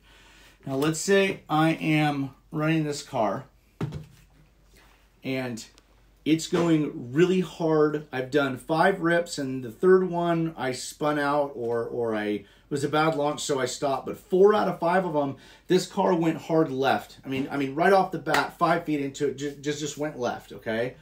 What I'm going to do is I'm going to add some wedge. This is what I meant by you don't get the fact that you want your shocks in the front. It's okay, but get the fact that you want, you know, most RC racing, you want neutral settings in your preload of your spring up here. These spacers, those aren't going to be ever, from what I've seen, are ever going to be the same on either side. It's not going to be a neutral chassis, okay? And that's what we call wedge, and we're giving the car wedge. And what I mean by that is, let's say this car's going hard left.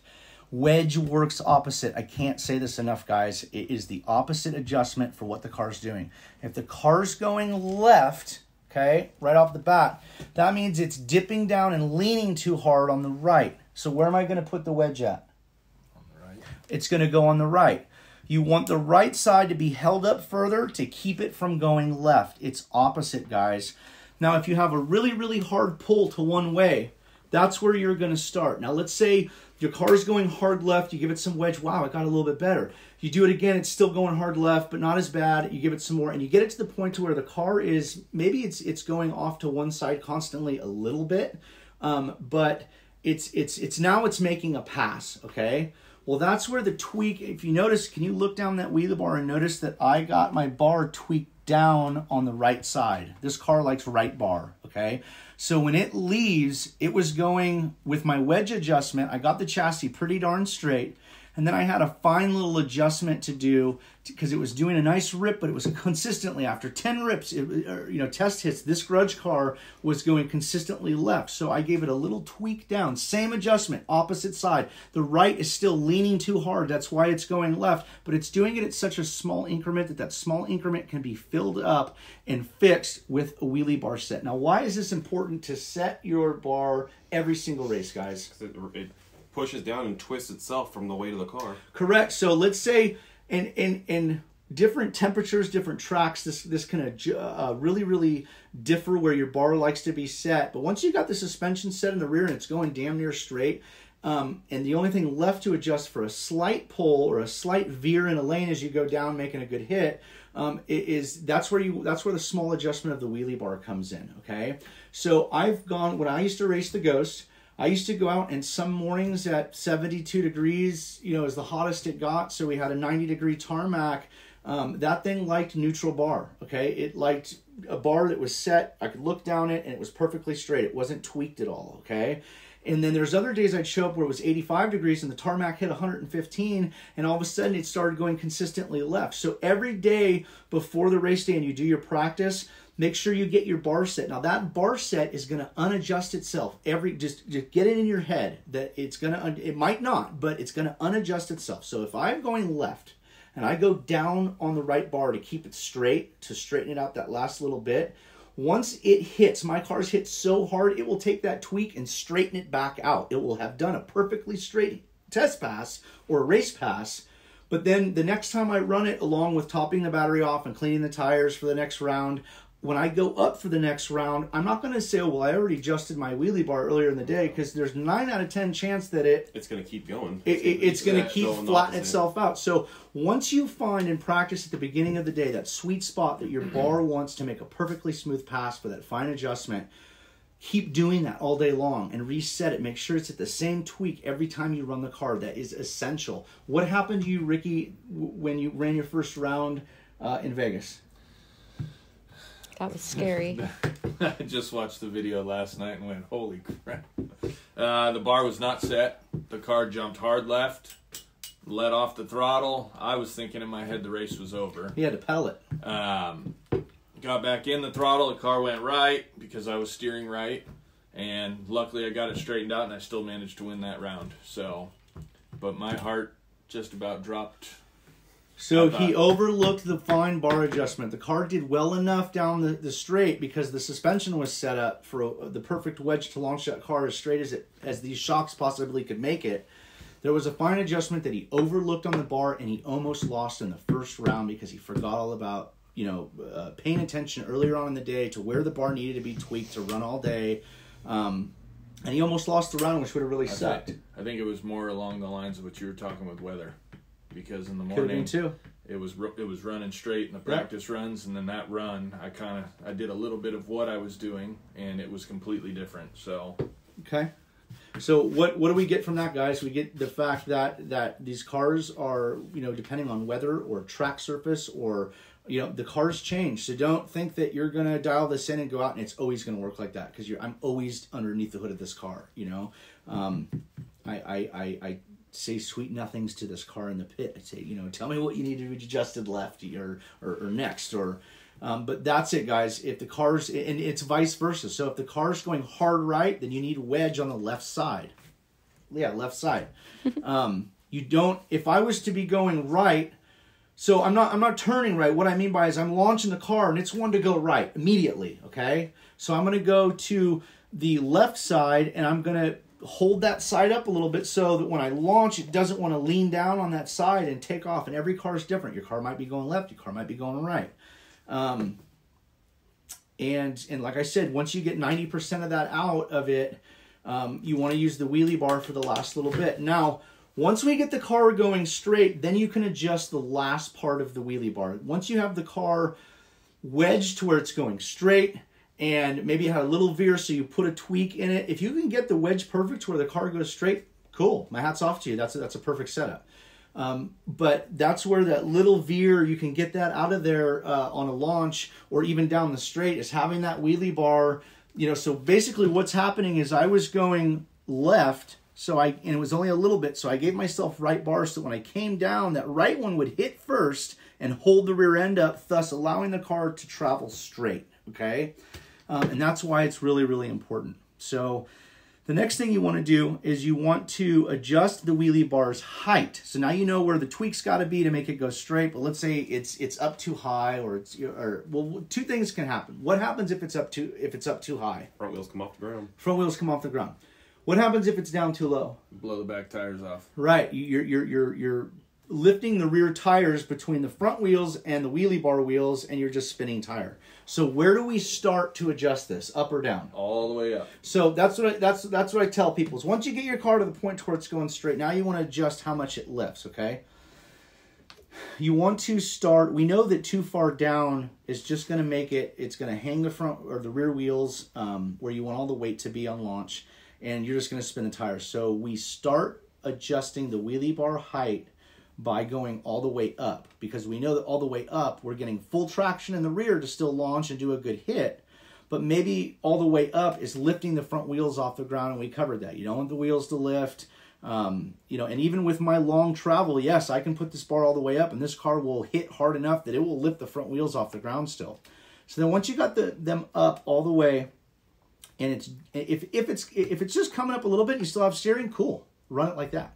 But if you are up all the way to start the adjustment process and it's popping the wheels off the ground, then what you can do is bring it back, clean the tires, adjust the wheelie bar down just a tad, and run it again. And every time, so let's say it pulls like this high at first, and then I bring it back because I want to bring the front wheels down. I don't want to lose steering because I'll have to pedal and lose a race.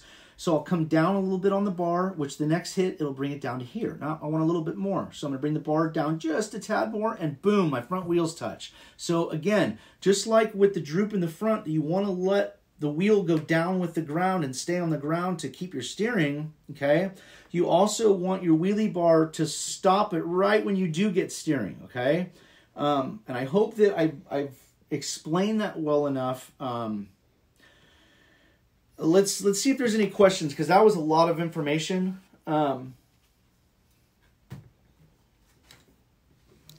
Jeremy Miller's watching. Jeremy Miller. Why does that Jill name sound Miller. familiar? Oh. Okay, cool. Shout out to Jill Miller. All my new friends that I've made in the last couple weeks down in the RCDRL down in Texas. We'd love to come down this summer, next season, in the immediate future, and run you guys. The only problem with running in other places is this isn't a sedan car with a radio and a box of parts that I can take a battery or two and a charger and get on a plane, okay? The amount of equipment that we bring that I deem necessary to, and this is for me, to run these cars is so much that you have to drive, okay? There's some things they're not going to let me walk on the plane with, and I'm be damned if I'm going to let them throw them underneath the belly of the plane. So one of them being the fact that I'm not going to tear my bar down in half my setup just to make it fit in a suitcase so that they can check it on. This car either travels with the bar on or it doesn't travel. So it would be next to impossible to get on a plane with all of our equipment. I mean, you're talking, you'd have 6 or 8, luggage bags full of stuff. It's a lot. I go to have parts and everything I need on hand, backup motors, anything I need. You could throw this car. Let me put it this way: if you're at a race with us and you break a part, come talk to me, dude. Because and dudettes, I can close my eyes and throw my car up in the air, and whatever breaks or however many pieces break, when it comes down and hits the ground, I have a replacement for that. That's how I run my race schedule. So if you don't do that, that's expensive to do, and you're at a race and you break a part, come see me. I'll help you out and get your car running again so you can finish the day. But in what I'm getting to is we bring a lot of stuff, and it's not just the spare parts. It's the batteries and the radios and this big 3-foot long car and the chargers, and it's too much stuff. There's just no way I could fly. So I don't have a problem driving long distances.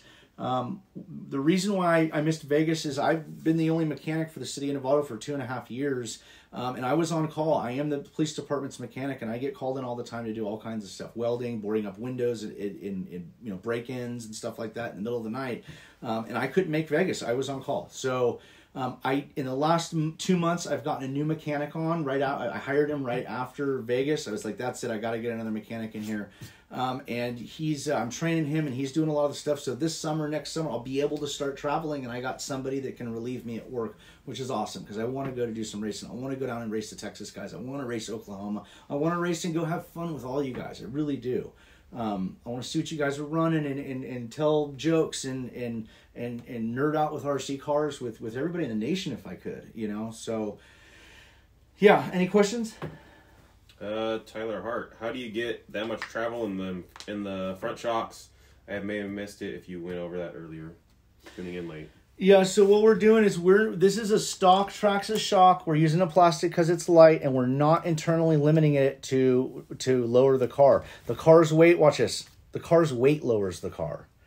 So when all the cars pop up when they launch. So when they pop up, you don't want to hold that arm up so that not only are you lifting and loose steering, but you're lifting all that extra weight. You want to let the front shocks droop. So that's a huge thing. That and the stops. If after this video is over, I don't want to get into it again because it was a long explanation and how to do it and stuff. These fuel line stops in here, these are a must-have on all drag cars. Associated, HPI, Traxxas, whatever you're building. Okay. So any other questions? Gonna race Tim Smith. Well, if it happens, it happens. Absolutely. There is a trip to Lake Elsinore in our near future. I'll just say it. So it's going to be friendly, and if we get greeted with open arms, then we'll try and have some fun with those guys. If we show up and we drive 7 hours and they say, "Oh, you guys can't race" or something like that, well, then the internet will know that too. But absolutely, I said it before all that stuff started that I wanted to race the guy. Let's not keyboard warrior here. Let's just let the cars do the talking and. Let's not get into it, but for whatever reason, he didn't take the call out, and I'm more than willing to go down and race. I absolutely want to race this guy. I never ever turn down a race, so I hope I win. I could lose, Either way, my hand's going to come out whether he shakes it or not. That's a different story, but I love all you guys, RC guys, man. I love all the companies. I love everybody who's into this. I love the hobby shops, and I love the mom and pop shops like One Up Racing and Flash Packs. I love guys trying to start new stuff. Anything that has to do with RC cars. I'm an RC guy. So you darn tootin' I want to race. Absolutely. Please talk about the rear sway bar.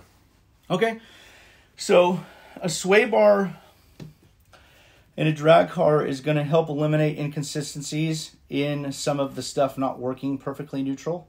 And what that is that the main purpose of a sway bar or an anti-roll bar is just that. It's to anti-roll the chassis. So these cars, just like a front-wheel drive Honda, when you punch the gas in it, it wants to steer to the right. It's got a torque twist to it. Well, these have torque twists too. And basically, if you see, I bring this one up and it makes the other one work. See, I'm not even touching that one and it's coming up. So if this car leans over hard enough to where my fuel tubing in the front has to catch it, instead of the chassis leaning all that distance, this sway bar is going to help eliminate some of the twist in it and kind of keep it level so that I can try and regain it. So what the difference is if you come up here real quick, when one arm goes up and the chassis leans, the chassis does this, okay? It twists. Well, while this one goes up hard, this one comes up a little bit with it, well, then the chassis doesn't twist as hard, and it twists a little bit, but then comes up evenly. So that's what we're trying to do, with the sway bar, is trying to eliminate some chassis twists. So, where do you get the parts? Well, this is made of a hodgepodge of, I think a rear / four-wheel drive sway bar and some Team Losi links. Got it at my local hobby shop. So there's no real answer to that. You got to get into, if you want to run one of these, there is a benefit. And you're going to have to hodgepodge it together and see what you have in your area or what you can get a hold of to make it happen. What pistons and oil in your shocks? The pistons, I'm using the number 2 Traxxas pistons, which I can't remember. I want to say I don't think so, but it could be the stock ones. It's got stock shafts in it. I'm running, I believe this car has 30 in the front and 60 in the rear as far as the weight of oils. As long as you buy an oil from a big brand, a Team Losi or a Team Associated or something like that, the oil is going to work, consistent with what I'm telling you that I run in my car.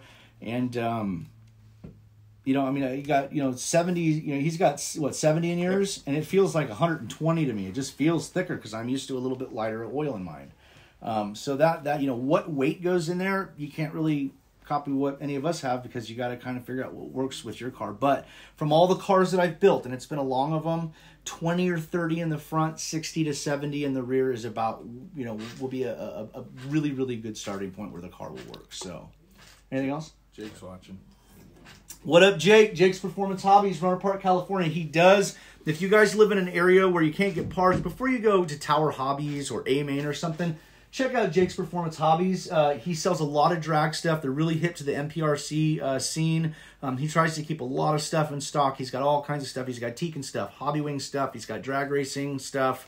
So give him a call. Get a hold of him. 707-586-3375. They do ship anywhere in the lower 48, as far as I know, right? Off your game tonight.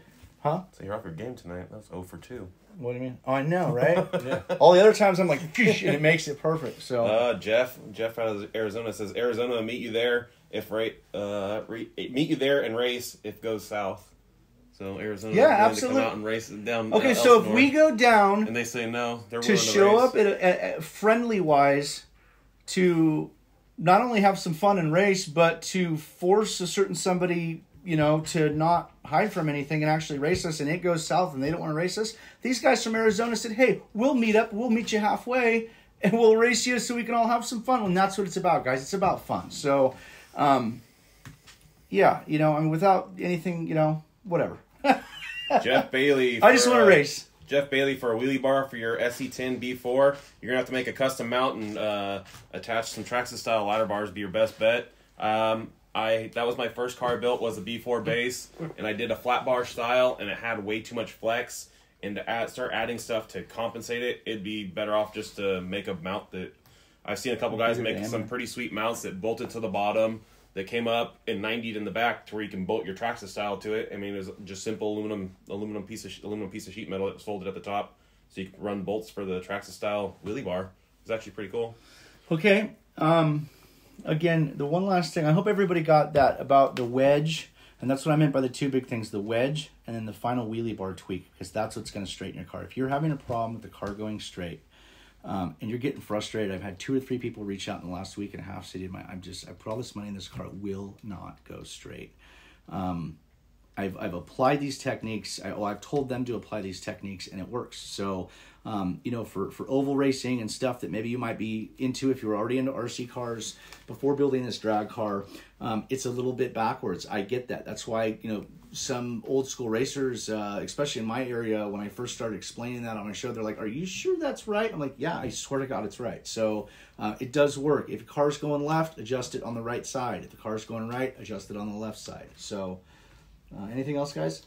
Would you say sway bar in the front benefit? No. Is it benefit or no, since that's what the tubing's for? No sway bar in the front. There's no... You're lifting that weight anyway.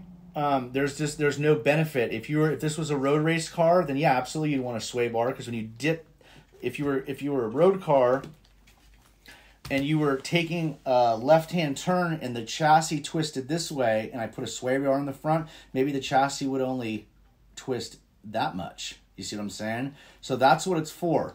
We use it in the rear because that's where the dynamics of it either going left, right, or straight, that's where it helps it. But as far as the front end, no, these aren't road race cars. You're not going to see any advantage out of it. There's no point even wasting time or money on it. Was that a number 2 piston in the shocks you said? I believe so. That was for Car and Frank. It was either Traxxas does them in numbers, and yes, I have a number 2 in this, or when I did the shocks in the Techno, they were the ones that were numbered, and those I just remember number 2 for some reason. I believe these are stock shocks. This is a stock length front Traxxas plastic Ultra Shock.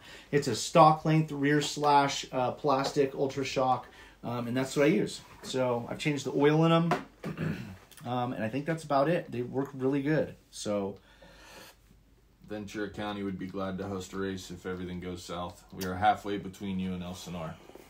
Awesome. Okay, cool. So everybody, why not? We're not trying to say that that anybody is going to give us flack if we go and try and race or anything. We're just it does happen. Yeah, I mean, this is something that's been put out there many, many times, and it never got, the fish never bit for some reason, and so we want to go down and make it happen. And if it doesn't, we got guys chiming in all over the country right now saying 337 would come out to Texas there you go. or Oklahoma and run with you all. That's the third or fourth people that say, you know what, man, we'd love to come race. So these are guys that want to have fun, dude. Do I win a lot of races? Absolutely right. I win a lot of races, but you know what? If I go race somebody and I lose, I'm going to shake their hand and say, you know what you just beat? You just beat one of the fastest cars in the nation. Good job, dude. I'm not going to get mad at him. So, I'm not going to cause any drama. I don't want any drama. This is a fun sport. You guys tune in to have fun. You guys tune in to learn. I hope that you guys came to our new page, 707 Streetcars, to bring positivity to it and help the little guy and help the kids getting into it. Bring something new that we don't know even? Yeah, absolutely. If somebody goes, well, hey, that one thing that I noticed your car's doing, I actually had that problem. This is what I'm doing. I'll listen to you, man. I'm absolutely always open. As a mechanic and a journeyman welder, that's how a true journeyman can consider himself a journeyman, is before I get up to go to work, after I brush my teeth in the morning, I look myself in the mirror and going, you know what? You can learn something today. Nobody ever knows anything or everything, okay? So, unfortunately, there's been a couple of gentlemen that, I don't know if they think they know everything or whatever, but they didn't want to learn anything we knew how to do, so we're just going to teach it to other people. So, if you like what we say, you like what we do, you like our cars, you want to know a product we're running or something like that, get a hold of me. We're willing to help anybody. I can't say this again. I've said it since day one. I've been helping people for a long time now, thousands and thousands and thousands of people, not just in this area of RC sporting, but in other areas too. So, no steering linkage. What type of servo horn do you use? No servo linkage, question mark. We're going to get into that right now. And the reason why I want to do this is because we have reopened the door to the Black Widow chassis, and there are some guys that have purchased these chassis and they're building them, and I've had a couple questions come at me. Well, everything bolted on for my Slash, but except for this one thing or these two things, what do I do there? Because there are no instructions with the chassis. This is more of a master builder kit. This is for somebody who wants a true custom car that, really, really, really just wants something that works. And I believe it's the best chassis in the world. So, why do we use the chassis? The chassis is a legal. Can you move that just over just a little bit? It's a legal chassis. It retains the regular wheelbase. I like it because there are so many nice chassis out there, you guys. There's a lot of people doing a lot of stuff with carbon fiber and G10, and there's just all kinds of different designs on it. It's awesome. That's what we want, right? We want companies to, or people to start companies, or, to get in it with all kinds of different products. So there's a plethora of options. The reason why I chose this one when it first came out was two reasons. Number one, there wasn't a whole lot yet out. Okay, this is one of the first. I actually wanted to build a drag car, but I didn't want to build a stock Slash car. It didn't do anything for me. And I saw one of these in my local hobby shop. They were pricey, and I bought one, and he only had a couple of them, so I bought one up really quick, and I've turned it into a winner. And after owning a couple other chassis and all these other new chassis coming in on the market, I think there's a couple key points with the Black Widow that make it work. Number one being this top deck. A lot of the top decks are up high like this. And what I mean by top deck is this second layer right here. Without any kind of second layer of carbon or G10, just the one main chassis would have flex in it. So this has been added, probably on this side better. This has been added to stiffen the chassis, and it's only as thick as it needs to be. It's a 1/4 inch wide, and it's really low slung for low center of gravity. And I think that's part of the reasons why this chassis works good, is it doesn't have any major chassis components sitting up 1.25 inches off of the main plate. So another main key is I've had guys say, why doesn't my front end fit on this chassis? Well, this chassis is designed to you leave your shock tower on your bulkhead, and you take your hinge pins out to your A-arms and you flip the bulkhead around. And the 3 holes that used to be in the front on a Slash are actually what bolt, or the two bumper holes that usually were on the kick up of the bulkhead that held the bumper is actually what bolts to the chassis. So then you have the 3 holes that used to bolt to the old Slash chassis that are now your bumper. And you can see I'm making custom bumpers for these things because I have a lot of the plastic and it's cheap. And anyway, so the bulkhead is turned around backward. Now, what does that do, Ricky? What does it eliminate? The angle of the arms. It eliminates the angle of the arms. I don't know. Usually in road racing, the more caster that you have, the more you lean the shocks back and lean the suspension so it works so that suspension doesn't go straight up and down like mine and it leans back like this and goes up and down at an angle. The more that you can have, the harder the car is going to handle. We're not handling here. So maybe that might be part of it, that it's just a straight down just drop for the arms, but they work like no other car I've ever used. So when you use this chassis, you turn the bulkhead around backwards, and the arms do not work at a castered angle anymore. They are completely level with the ground. They're going up and down level like this. If this was the A-arm and the wheels out here and the bulkhead's over here, it's going up and down straight. It's not at an angle like this, okay? Which is something you want for road racing or for off-road to bite hard and steer. Now, the couple things that don't come with the kits that are must-haves is on the right side here, you'll notice that the tie rod I'm running is just the stock tie rod Traxxas one that I bought for this car when I built it. And the other one's a different color. The reason why is this is a funky length, and I want to talk to Steve to see if we can spend the extra $2 on the kits and get this rod put in. What I'm using here is a 72 millimeter by 4 millimeter thick thread, so it threads into the original Traxxas ends. And I needed a longer one. Why do I need a longer one? Because the servo's offset. The servo, everybody knows that the horn goes to one side. Well, this chassis doesn't have, I'm eliminating, it's a good thing and a bad thing. So the good thing is, well, it's a good thing and a good thing. The good thing is I'm not using the bell cranks, okay? So the bad part is I need a longer rod to make it to that longer side of the servo. And the second good news is by doing that, I'm eliminating all the weight of the 4 bearings, the posts, everything that the stock bell crank steering system sits on. So all I have is 2 tie rods from the servo right to the ground. Again, the other thing it doesn't come with is when you flip the bulkhead and the shock tower around and now your shock's behind, this camber bar right here used to be on this side when it was flipped around and bolted right to there. It didn't need anything. And if you notice in here, I had to use a standoff.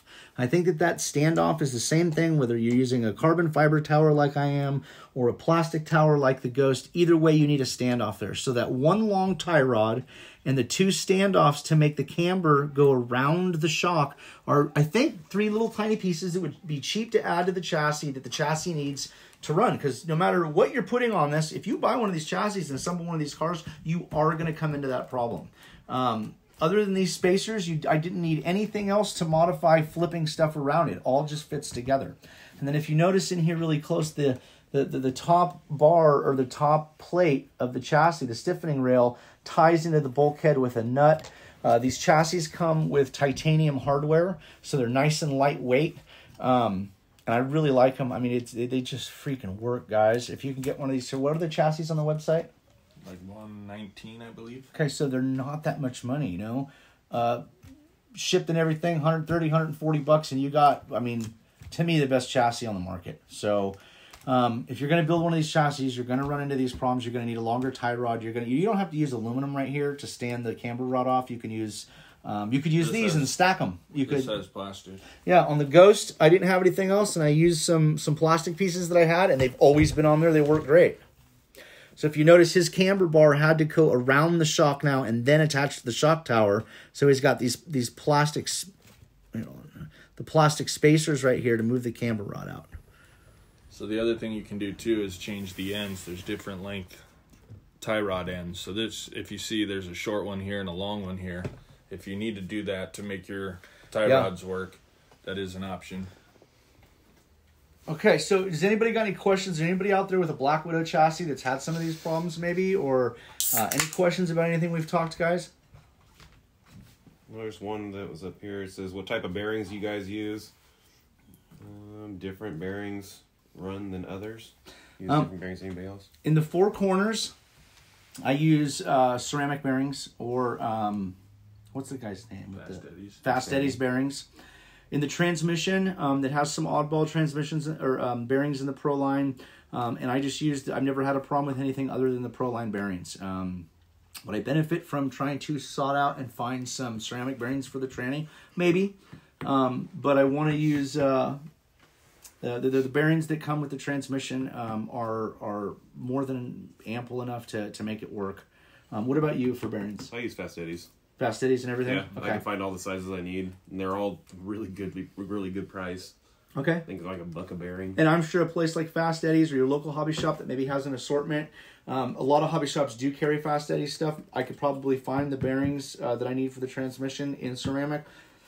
I've never had a problem with it, you know. I'm a firm believer in two things. Number one, always trying to improve, but if there's certain things that are strong and not broken, don't fix them. If it ain't broke, don't Lean fix on them it. harder. Any other questions, guys? How many followers we got still watching? 94. Nice. Again, guys, thank you for all the support. Oh, sorry. No, go on. Ross wants to know what servo horn you guys are running. Oh, you want to go almost the same place where you got that notepad under the body is a couple brand new servo savers. So because I'm going straight, I can't find anybody that has... Okay, so first of all, you can buy a servo horn that is aluminum. You can buy really trick ones and stuff, but they're usually singular. They're not really wide like this, and I needed it wide to do the assembly here. I need one side, and then, you know, 1/2 inch over, it's got another side for the other tie rod. And I can't buy that piece in solid. On the Ghost, I actually originally found like a... It was an older company that they're out of business, and I went to an older hobby shop, and I found them. They're better than the Kimbrews, but they were still plastic, and it was a servo saver, a big one like this, and I ended up gluing it, so it was solid, and it worked okay. But, you know, things get old, things wear out. He updated the servo in it from what I had in it. And I actually, when I built this car, I had a different chassis on this car, and I just went to the Black Widow not too long ago. And when I did, I know I needed to go back to a big servo saver, and nobody makes a solid piece that's this wide, a horn this wide that I know of. So I tried to find something with the tightest tolerance I could that didn't have a bunch of wiggle in it and play in it. And actually what I came up with was these HR Racing aluminum ones. I don't remember what I paid for them. They weren't too bad. I think they were 15 or 20 bucks. And they have next to no play in them. They're really nice. They're trick. They're all billet aluminum. It comes with the extra splines for different servos. They're a really nice quality, you know, piece that's really showy. And they work. You know, I bought... There's not a whole lot of people making big servo savers like this out there, so I bought like the 3 or 4 that were on the market right now from all over, and these are the ones that I found that work. So I ordered a couple of them. Try to get, I actually kicked myself. I probably could have just talked to Jake about this, but when it comes to just, they're constantly buying and trying new little stuff, and Jake's got so much going on at my local hobby shop, and the stuff that, you know, we support Jake 100%, but there's some things where I can't be calling Jake every 10 minutes, hey Jake, I think you can get some of this stuff in? Hey Jake, can we try this stuff? I mean, I would drive him crazy. So this is one thing I actually reached out right to HR and got them. They're really good parts. If you can get one of these through your hobby shop, Jake, if you're watching still, this is a really good product for the drag racers. You know, what does a servo saver do, guys? Saves your servos. But how?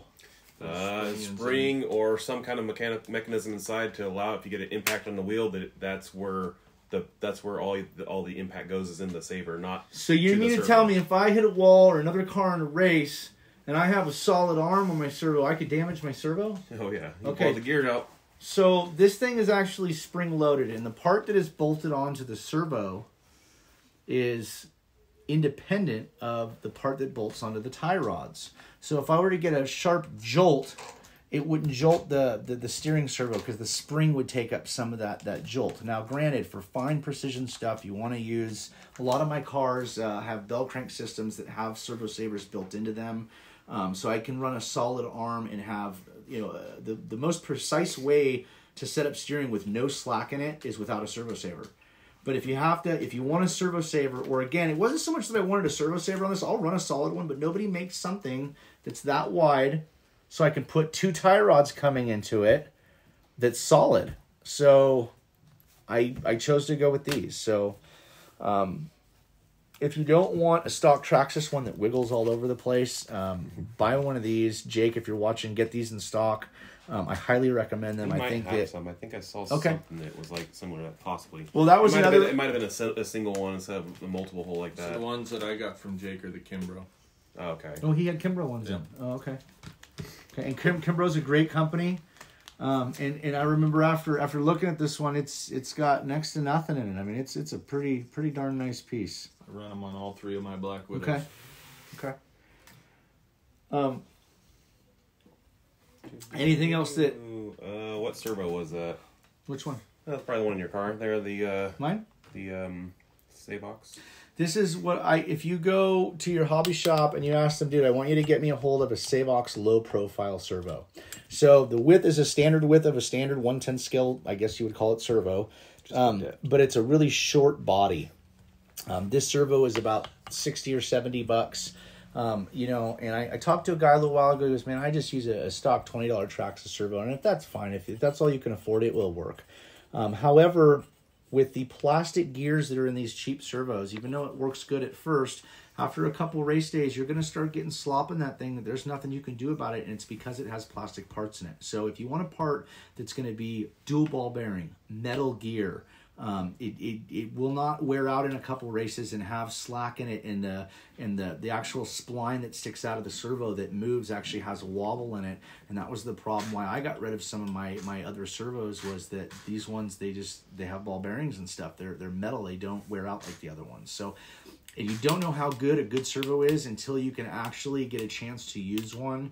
If you're out there and you have the means to get, you know, a $50 servo or a $60 servo like a Savox or the other ones that are nicer out there, over a stock one, and you can afford to do that, once you put it in the car, you're going to really, really notice the difference. You're going to be like, wow, it just feels so much more precise. So, and it is. It totally is. It's a pro level servo. So, and I think Ricky's got an Fancy. MKS. An MKS servo, which is, you know, just as comparable. I mean, they're, you know, MKSs are great servos. They're a little bit on the pricey side. So if you're looking for this kind of quality in a cheaper servo, something that's a little bit lighter or a little bit nicer on the wallet, I would suggest a Savox. They've never let me down. I have them in all my cars. I mean, everything, from my crawlers to my boats to my, I mean, you know. So I like to save it. What about any other questions? Oh, I see. There's two different weights in the Savers. I wasn't sure the difference between the heavy duty and the medium duty for the servo Savers. I guess he said that one's heavy duty. That one's medium and that one's heavy. Wait a minute. Yeah, you got two different... Oh, I didn't even notice that. I thought they were just servo savers. Back in the day, if you had a servo saver, they only made one kind, you know? Okay, so I would say that the heavy duty probably has a heavier spring in Maybe it. for like an 8-scale car versus a 10-scale car, we only need a medium duty. Crap, that means I have no idea what's in that car. If it's black, it's probably the heavy duty. No, I think they come in all different colors. Because there's a bunch of different, like there'll be like black, red, and blue, and then black, red, and blue again, and that's must be why the different colors were listed 2 or 3 times. I don't know, or maybe that is the color. I don't know. I didn't even know it had a, you know, so what do I know? How often do we really use steering in a drag car, though? All you turn around at the end. I'll tell you what. Our cars and my technology and in my designs that I've put into a lot of these cars, there are days where I could literally put my hand in my pocket and squeeze the trigger and that thing just freaking goes straight. There are days that, you know, I have to work a little bit harder for it. Every race day is going to be different. Maybe the race day will change with weather over the day. There are, 50% or 60% of the time I am sawing on that wheel to keep that car going straight. These cars are so fast that it is a wild, 2.5 second ride down that quarter-mile strip. I was going to say 8-second ride because of the bulls, but... Brandon Wallace says, nope, the colors are for each weight. Oh, they are? From Okay. Thank you, Brandon. Okay. Well, there you go. You learn something new every day, right? Yeah. So the different colors... I bought the blue one because it just was blue. I was actually going to think about giving it to Ricky because his car's blue, but I think I'd rather have the heavy duty. It's cool that they're doing that in different weight springs for the Saver because I don't think the other companies are doing that. They just put one spring in them and then that's what you can buy. So that's really cool. Hats off to HR. I've never even heard of them having different models like that. That's pretty cool. Ross Calhoun asks, if nobody's going to ask, I will. What's up with the foam on the shock tower? That is merely to stop the body from rattling. It's a pillow. Keep it tight. Yeah, so when he puts the body on, again, it's something else that I figured out a long time ago. The bodies were rattling and jumping around. They primarily do it in the front end.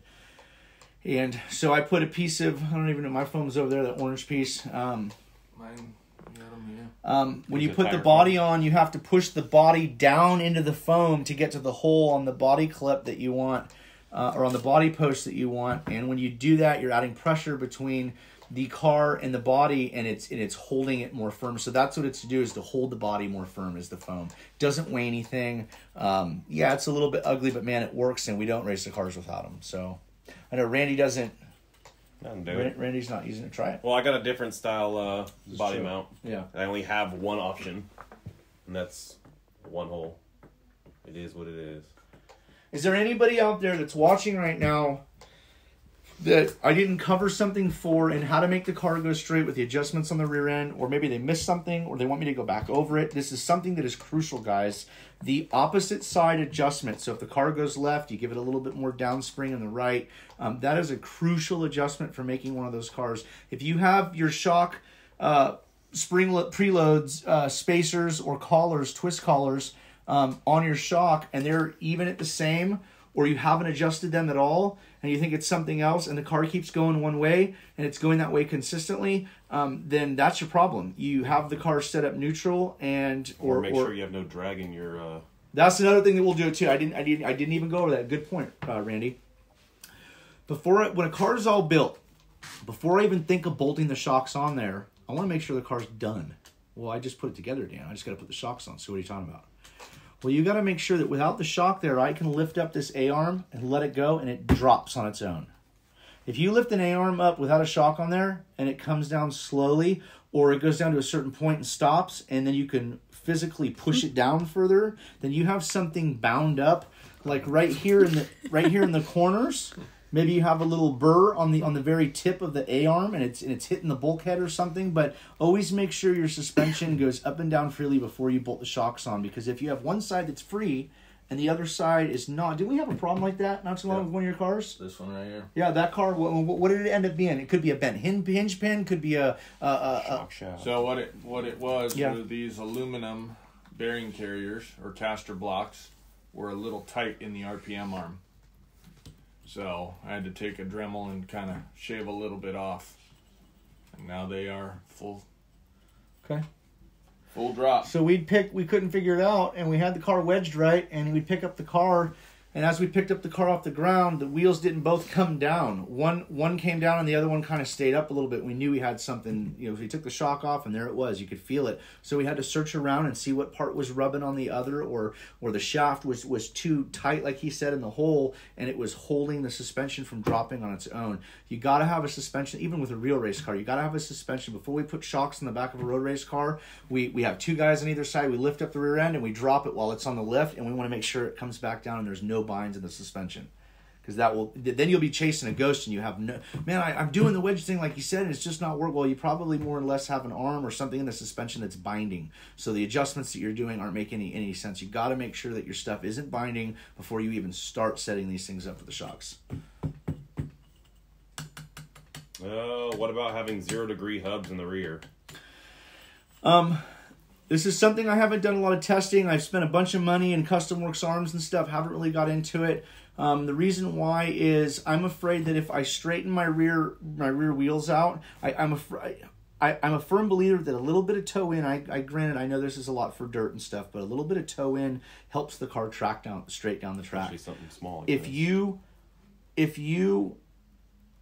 If you straighten the wheels out to 0, I think it's going to be more susceptible to catch a dart one way or the other. So the little bit of toe in. Now there's guys that have put, I think, stuff together wrong or whatever, and they're like, dude, why do I have like 8 degrees of toe in? If you have a bunch of toe in the rear, then you have something on the wrong side when you assemble the car or something. You should only have a little bit in the rear. But yes, a little bit. I like a little bit of toe in the rear. Again, if you look at the car from the top, what we're talking about is these two wheels being towed in together or towed out. And in the rear, all RC cars, I think, are built with toe in. So your real car that you drive has got it. The Razor's got it. So I mean, toe in helps the car track down the road. What axle carriers do you run to set the toe? What's stock?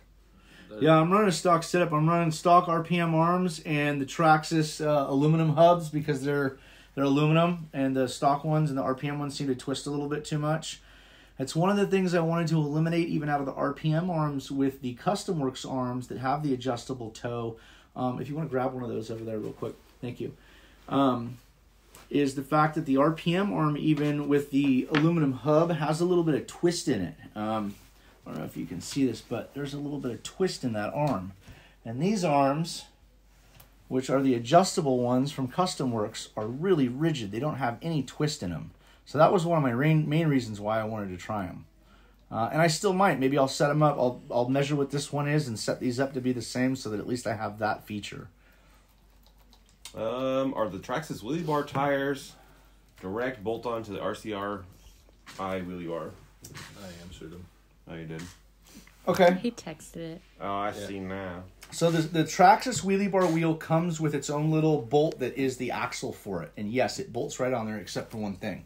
If you were to bolt it directly on, the wheel would hit the side. So if you notice the red in there, I have added a spacer to move the wheel out so it doesn't hit. Let's show them the newer version of the bars where the axle wheel bolts to the axle. Yeah, there you go.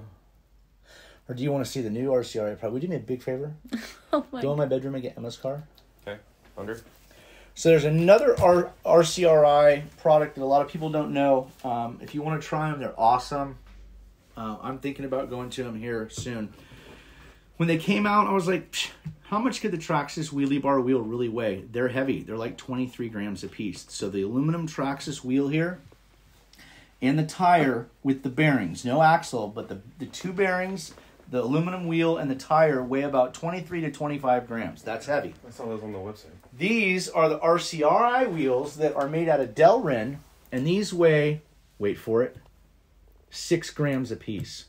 So you can have 6 to 8 of these wheels weigh the same as one of those Traxxas wheels. So if you got a couple extra bucks, I think they were like $10. I think they sell them individually. Steve sells them individually, and it's like $10 for one side, and then one side comes with the wheel and the bearings, and I don't remember what else, but they're pretty cheap and they're really, really light. And you know, if this is 23 grams and 23 grams, that's 46 grams. And if these are 5 grams a piece, take that off. So you're saving 34 grams of weight by just switching over to these wheels. So I put them on my daughter's 12-turn kid class car because, you know, it's only got so much power. So I figured the lighter the better, right? But these were the wheels that were on the car when we had the Hobby Wing in it, and they worked good. So, yeah, thank you. Tyler Hart said, "Good luck setting them up. I can't get them to the arms. I can't get the arms to work. The arms probably." Yeah, you know, there's just the one thing that I actually tore this car, one side of this car apart, and I was going to put them on, and what I noticed is that the holes that are pre-molded and drilled for screws in the arm are in completely different locations that I have my shocks right now. Not to mention that the RPM ones, I've drilled my own hole and threaded my own hole for the sway bar link to come down and just screw in, and I really don't have a whole lot of room to do that on one of these. And even though I could do it and stand it off and stuff, there's just not the meat like the RPM ones to screw to. I mean, these things are 1/4 inch by 1/4 inch. They're thick. These ones are, you know, paper thin by, you know, 3/16. There's not a whole lot there. So anything I drill, if I was to drill a hole here in the middle, because that's where I needed to put my shock or my sway bar link or something, then that screw's probably going to pop out in here somewhere. I don't know. There was just a couple of reasons that kept me from doing it. So I never even got to see if they worked or not. Yeah, you know, that's some of the differences I noticed by going to these arms. So I bought a lot of them too. So I got all these arms now. What else You we can got? hold more ginger ale. Huh? You can hold more ginger ale. You got all those arms. Yeah. Oh, I could.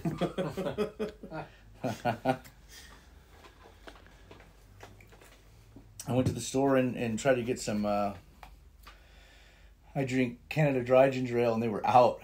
And at least they had ginger ale. They had Schweppes, though. Must have been the same people bought all the toilet paper. Yeah, they bought all the ginger ale, bastards. Yeah, I definitely like the Canada Dry better, but I don't know. Ginger ale is something my grandma always had when I was a kid, and I don't know. It's from my childhood. I love ginger ale, so. Proud supporter. Any other questions, guys? I've been kind of answering them as we go. Okay. Is the tape on the wheelie bars to remember what side the bar gets tweaked? That's exactly what it is. So the way I do this is, let's say the car is neutral. I have no tape on it. If the car is going left and slightly left, and I want a little bit of right bar, because remember it's opposite, a little bit of a tape up here, up high, means that it only needs, to me, only means that it needs a little bit of right bar, but right bar nonetheless.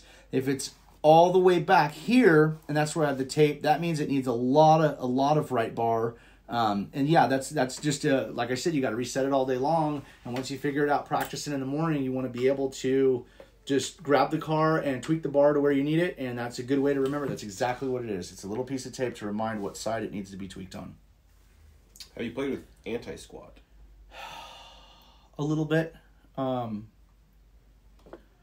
Again, that's one of those things that's just different on every car. So it would be too hard and in-depth for me to explain what it is and show what I did on my car. It might not even work for your car. It's something that's not super, super huge on these cars. So, I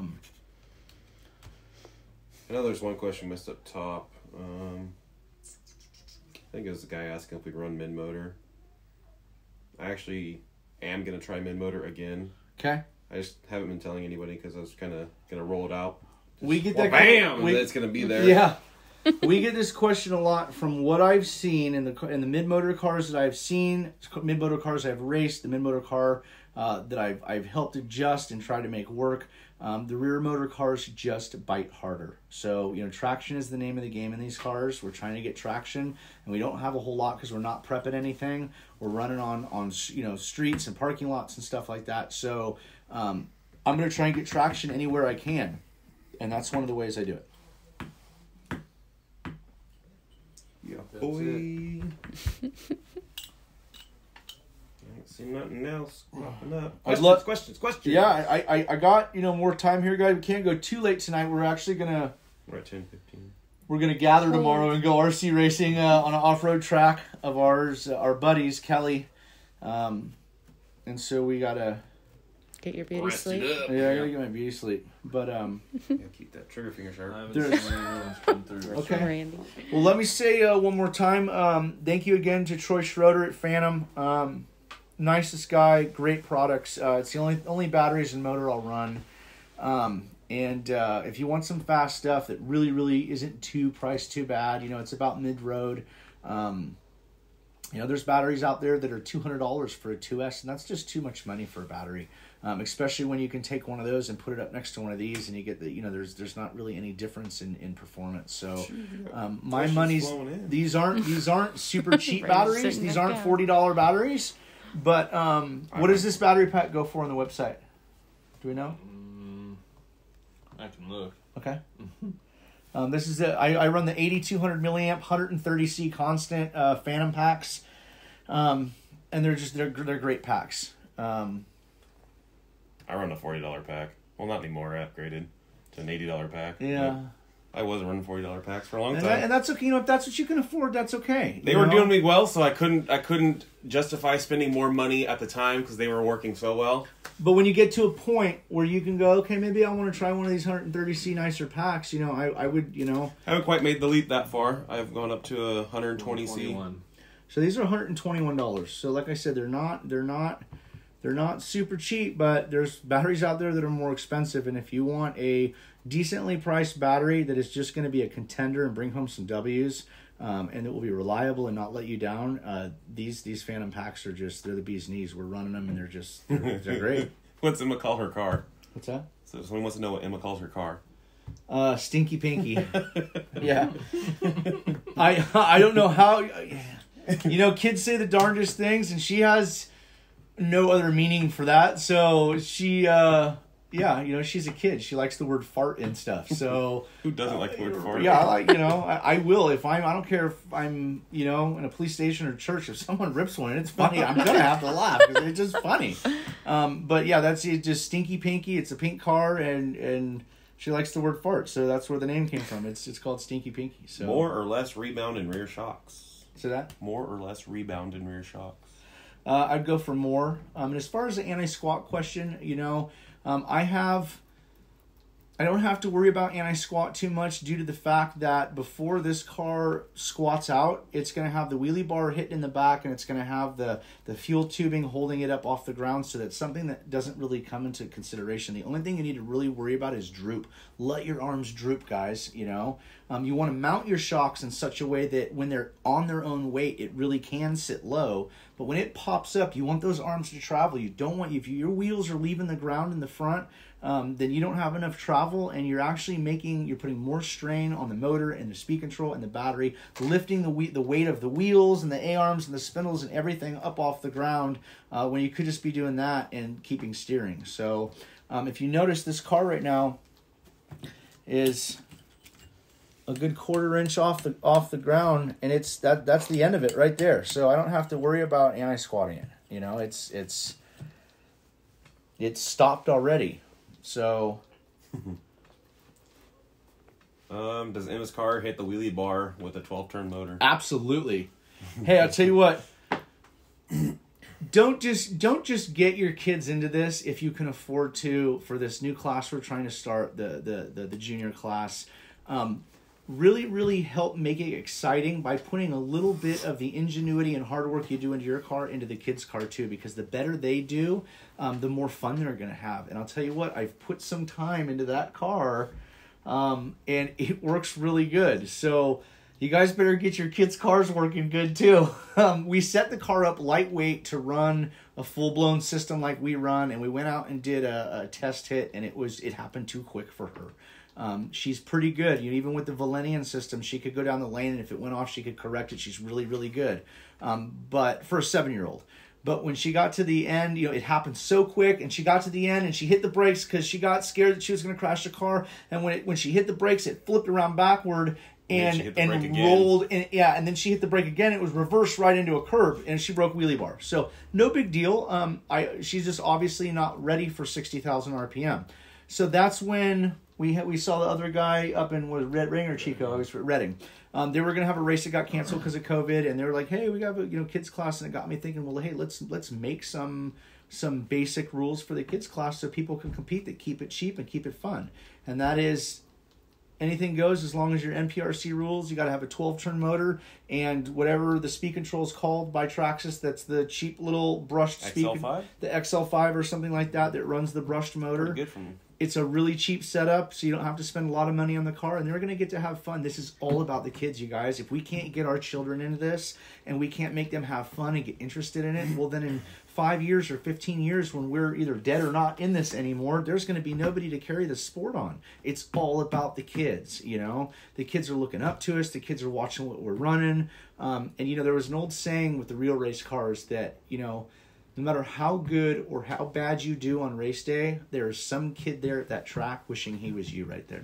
So, you know, that really rang true that, you know, that these kids, they you know, what kid doesn't like a 60-mile-an-hour remote control car, you know? But, you know, if they come into, you know, the attitudes or anything like that, or too much competitiveness in a youth class, then it's gonna drive the kids away, and that's not what we want to do. So, if you have the means, guys, go to your local hobby shop. Jake sells a $100 roller or a $100 slider, which is a whole slash setup for drag. You got to buy the wheels, the tires, the electronics. He has the 12-turn Titan motors and the brush speed controls. I'm hoping that this catches on, and Jake, our local hobby shop, can sell them like hotcakes, because there's a lot of guys coming out that have their kids, and their kids are sitting there on phones, or they're running around when they could be out there being part of the racing, and it makes them feel special. And they're doing. This is, when I was growing up, I didn't have a dad growing up, and I was starting to get in a lot of trouble. My mom bought me my first RC10 when I was about 11 or 12, and it was a good, clean hobby that kept me out of trouble, and it's why these stupid cars are why I am at the most highest level of mechanical ability when it comes to what I do for a living. It taught me how to be a mechanic. And it's not just learning how to work on cars. It's mechanics, how a door opens, how, you know, it's everything in life. It's, you know, geometry is everywhere, you know, so get the kids into it, guys. Try and buy local at your local hobby shop. And what about anything else? Yeah, do you experiment with different foams? Absolutely. I've tried all different kinds of foams in my tires. Okay. In the drive tires. I know Ricky's played with foams too.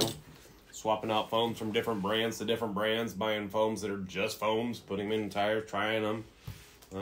It's something that probably depends on your car also. I mean, different foams, different densities, different stiffnesses are going to react differently with different tires, obviously.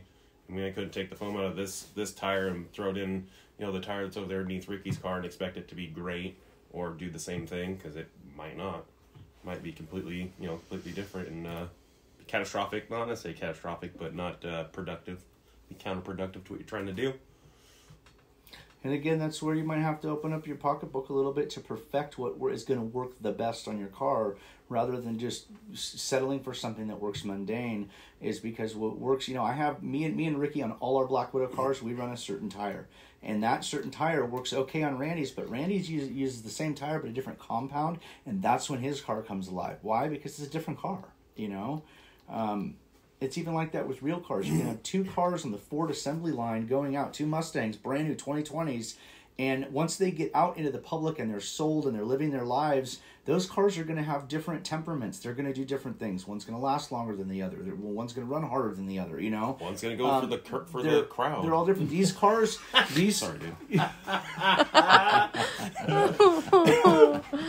Bring it, baby. This car was modeled, this is my new car, the Gunslinger, and this car was modeled to mimic the Ghost, and the reason why I did it is because it works. It's a Champion, and Gabe laughed. And they are mirrored as far as setup, suspension-wise, same chassis, same electronics, same transmission, same gear ratios, same axles, same this, same that, and they're different. They're 2 totally different cars. So, I guess they do have a Stinky Pinky on Street Outlaws, apparently. Yeah. Disco Dean. Yeah, Disco Dean. Yep.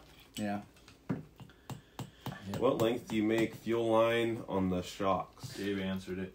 Oh, okay. Okay, I would say that if you're having a tough time, if you go back and watch this video and how to get that distance of the shock tubing, and it is hard to measure it because you got to do it with the springs in, and the springs are in the way of what you're trying to measure.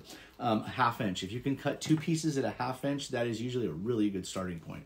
So. Show the mounting locations and the brackets to stiffen up the RPM bumper mount. Oh, the wheelie bar mount. Who else wants to see on your car what? Yeah, Ricky, I need a flashlight though, because it's so dark in there. I got red spacers. Okay, so let's see here. Yeah, so you can see them right here. If you come in here close with the camera, there's a red spacer there. Wait, there's a bad glare. So if this didn't have that spacer there, that little bit of the spacer that it's bolted over to this piece could send this bar a 1/4 inch one way. And we don't want that to happen. And you might have to take this assembly, putting it together, trying different shims. If you put it together all loosely, the assembly itself will tell you where it needs shims and stuff. And as you start to shim it, you snug them down a little bit. And if it's shooting off one way, then go back and add it a little bit. If this thing is shooting this way, then I probably have something too far pushing this way. But if it's shooting this way, then I have something sticking out too far on this way. So you gotta play with this assembly. And it's a little bit tricky to do, and it can be frustrating. But once you shim it and this thing is pretty much straight, then you can lock everything down and you got it, That's one of those things where, they're all shimmed out a little bit different, but they all require shimming, and you have to do it. You're going to have to put yourself through that agony to get your wheelie bar straight. So, what do you have to do, Randy? Do the shimmy. The shimmy, the wheelie bar shimmy. So I guess that's kind of the truffle shuffle. Damn, that's a race car right there. I love how that thing sits in the front. She just low slung and ready for fun. Yeah, see, and this thing, see the weight. Again, he doesn't have a battery in it, but I mean, I can lift it up and it sits down on it. It lowers itself. And he's still got all of that suspension, so when the car does pop up, and it's going to pop up if you launch hard enough, that he doesn't lose steering.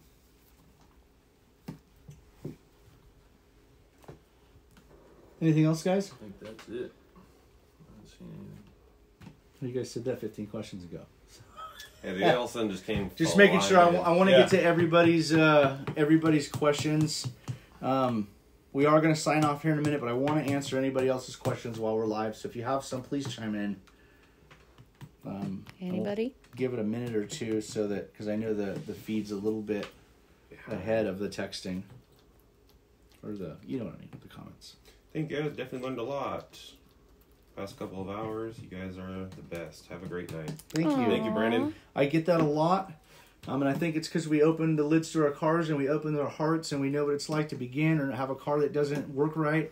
And we get feedback like that daily, all day long. From the time I wake up to the time I go to bed at night, all day long at work, I'm constantly even guys that don't, I have guys that say that after asking for information. But then I have a lot of guys, maybe 10 people a week that really just send me messages to say, hey man, thank you for what you guys are doing. You guys really helped me out. And that, remember, I go right back to the very first episode. I said, if this one show can help one guy, well, that one show helped 250 people. It got viewed 11,000 times. So I got a lot more than I bargained for when it came to helping people, and I'm just absolutely ecstatic about that. So I'm really, really glad I can help people, and I'll continue to help people. When you guys going to post videos of that drift car running? Why don't you go grab it, and I'll sit it here on the table and turn it on.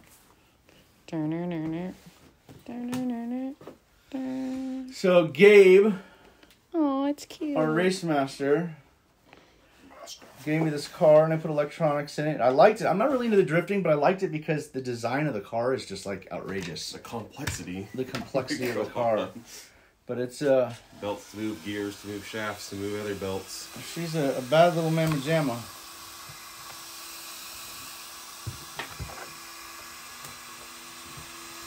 Yeah, she's just a cool little toy. So she's all done now. I want to change the piping here, and I got an intercooler to put up here and a window net and little stuff like that. She's got a nitrous bottle on a little shelf next to the dashboard. She got the dashboard in her now. She got some serious fans in her. Because I didn't know anything about drifting. I didn't know if they were going to get hot or not. I actually started this build with a 3.5 turn, and the second I went outside with it and hit the gas, it broke like 3 out of the 4 axles in it. So, it was way too much power. So now I think it has like a 17.5 in it, and it's just perfect. It's just enough power to get them spinning and keep them spinning, but it doesn't hurt the drivetrain. And this is a really nice, this is a Fijon FJ9. Yeah, it's a carbon fiber car. It's a belt drive. If you come in here, it's a belt drive into a shaft, into another belt drive, into a bunch of shafts that go backward. But if I were to take the body off this, the way they did it, it's just a machining, engineering marvel. The car is just so awesome. So The open diff in the rear. Huh? Open diff in the rear. Locked. No, but it's open. It's exposed diff. Oh yeah. The diffs are totally open. There's no cases. So she's a pretty little car. And she's all, I don't know if you can see it on the camera, but she's all Lame flaked out. Yeah, lame flaked out. Like my bass lures. Any other questions, guys? I want to see Judd's car make a hit on episode 10. Yeah, maybe we could do that. Walk out front, do a hit down the street. I'll do that. I might have to move the show a little earlier because it's dark. I'll run it in the street. I don't care. I'll pull the razor out and put the light on the street. I'll run, and as far as the racing goes, guys, if we can put it together and meet up, I will never turn a race down. I'll race anybody on any surface for a handshake or any amount of money. I love to race, and I don't understand why some guys would turn races down or do anything like that, but I like to race, so. We got a question on front springs. What do you guys know what part number that is for the front spring? Ooh. Are they... I think I have the tag to one of them hanging up somewhere. 3776A. Let's see. EXL, real... No. I don't. I'm assuming it would probably be this same number with a different letter. It could be. A one letter difference. But I think the pink is the P is the pink. So it might be a 2458. You know what I'm Very saying? possible. Yeah. I'm not sure what the part number is on that, guys. Go to your local hobby shop. Tell me what the stock, Traxxas, Ultra Shock, front springs or rear springs. Pink. Yeah, you want the pink ones. And I don't think that they make the pink compound in the what do you call it, spring, like these, Dual rate. the dual rate springs. But the dual rate springs are now, I think, all white, and they just paint a little pink on them. I don't know why Trax, save money instead of painting everything a different color. Just paint them all one color and put a dab of what it is on there. So It's 12:32 a.m. here. Well, thank you, Sky, for staying. yeah, with us. the guys on the East Coast and in the Midwest, thank you for staying up and supporting us and watching the video. If there's anybody out there that catches this video at a later date, other than the live timing, live filming of it right now, and you're having a problem and you're No, like, you don't hey, know I anything have another either. question on top of what was asked. They didn't cover something. Get a hold of me. I'll help you out. Again, I'd like to give a shout out to Troy Schroeder of Phantom for backing us and giving us the opportunity to represent and run some of the best stuff in the world. I want to give my hat off again to Steve Nigri from RCRI Chassis. If you're thinking about building a car, you're kind of up in the air of what chassis to build or buy, go to his website, get a Black Widow, do yourself a favor, take the guesswork out of it, and just build one of these race cars. And Jake at Jake's Performance Hobbies again. He ships 707-586-3375. If you guys need any drag racing goodies, and you want to support a local hobby shop, please get a hold of him. And other than that, I have to say I will see everybody in Facebook land on episode 9. Yeah. Say bye. Bye. Say bye. Smart. Later, guys.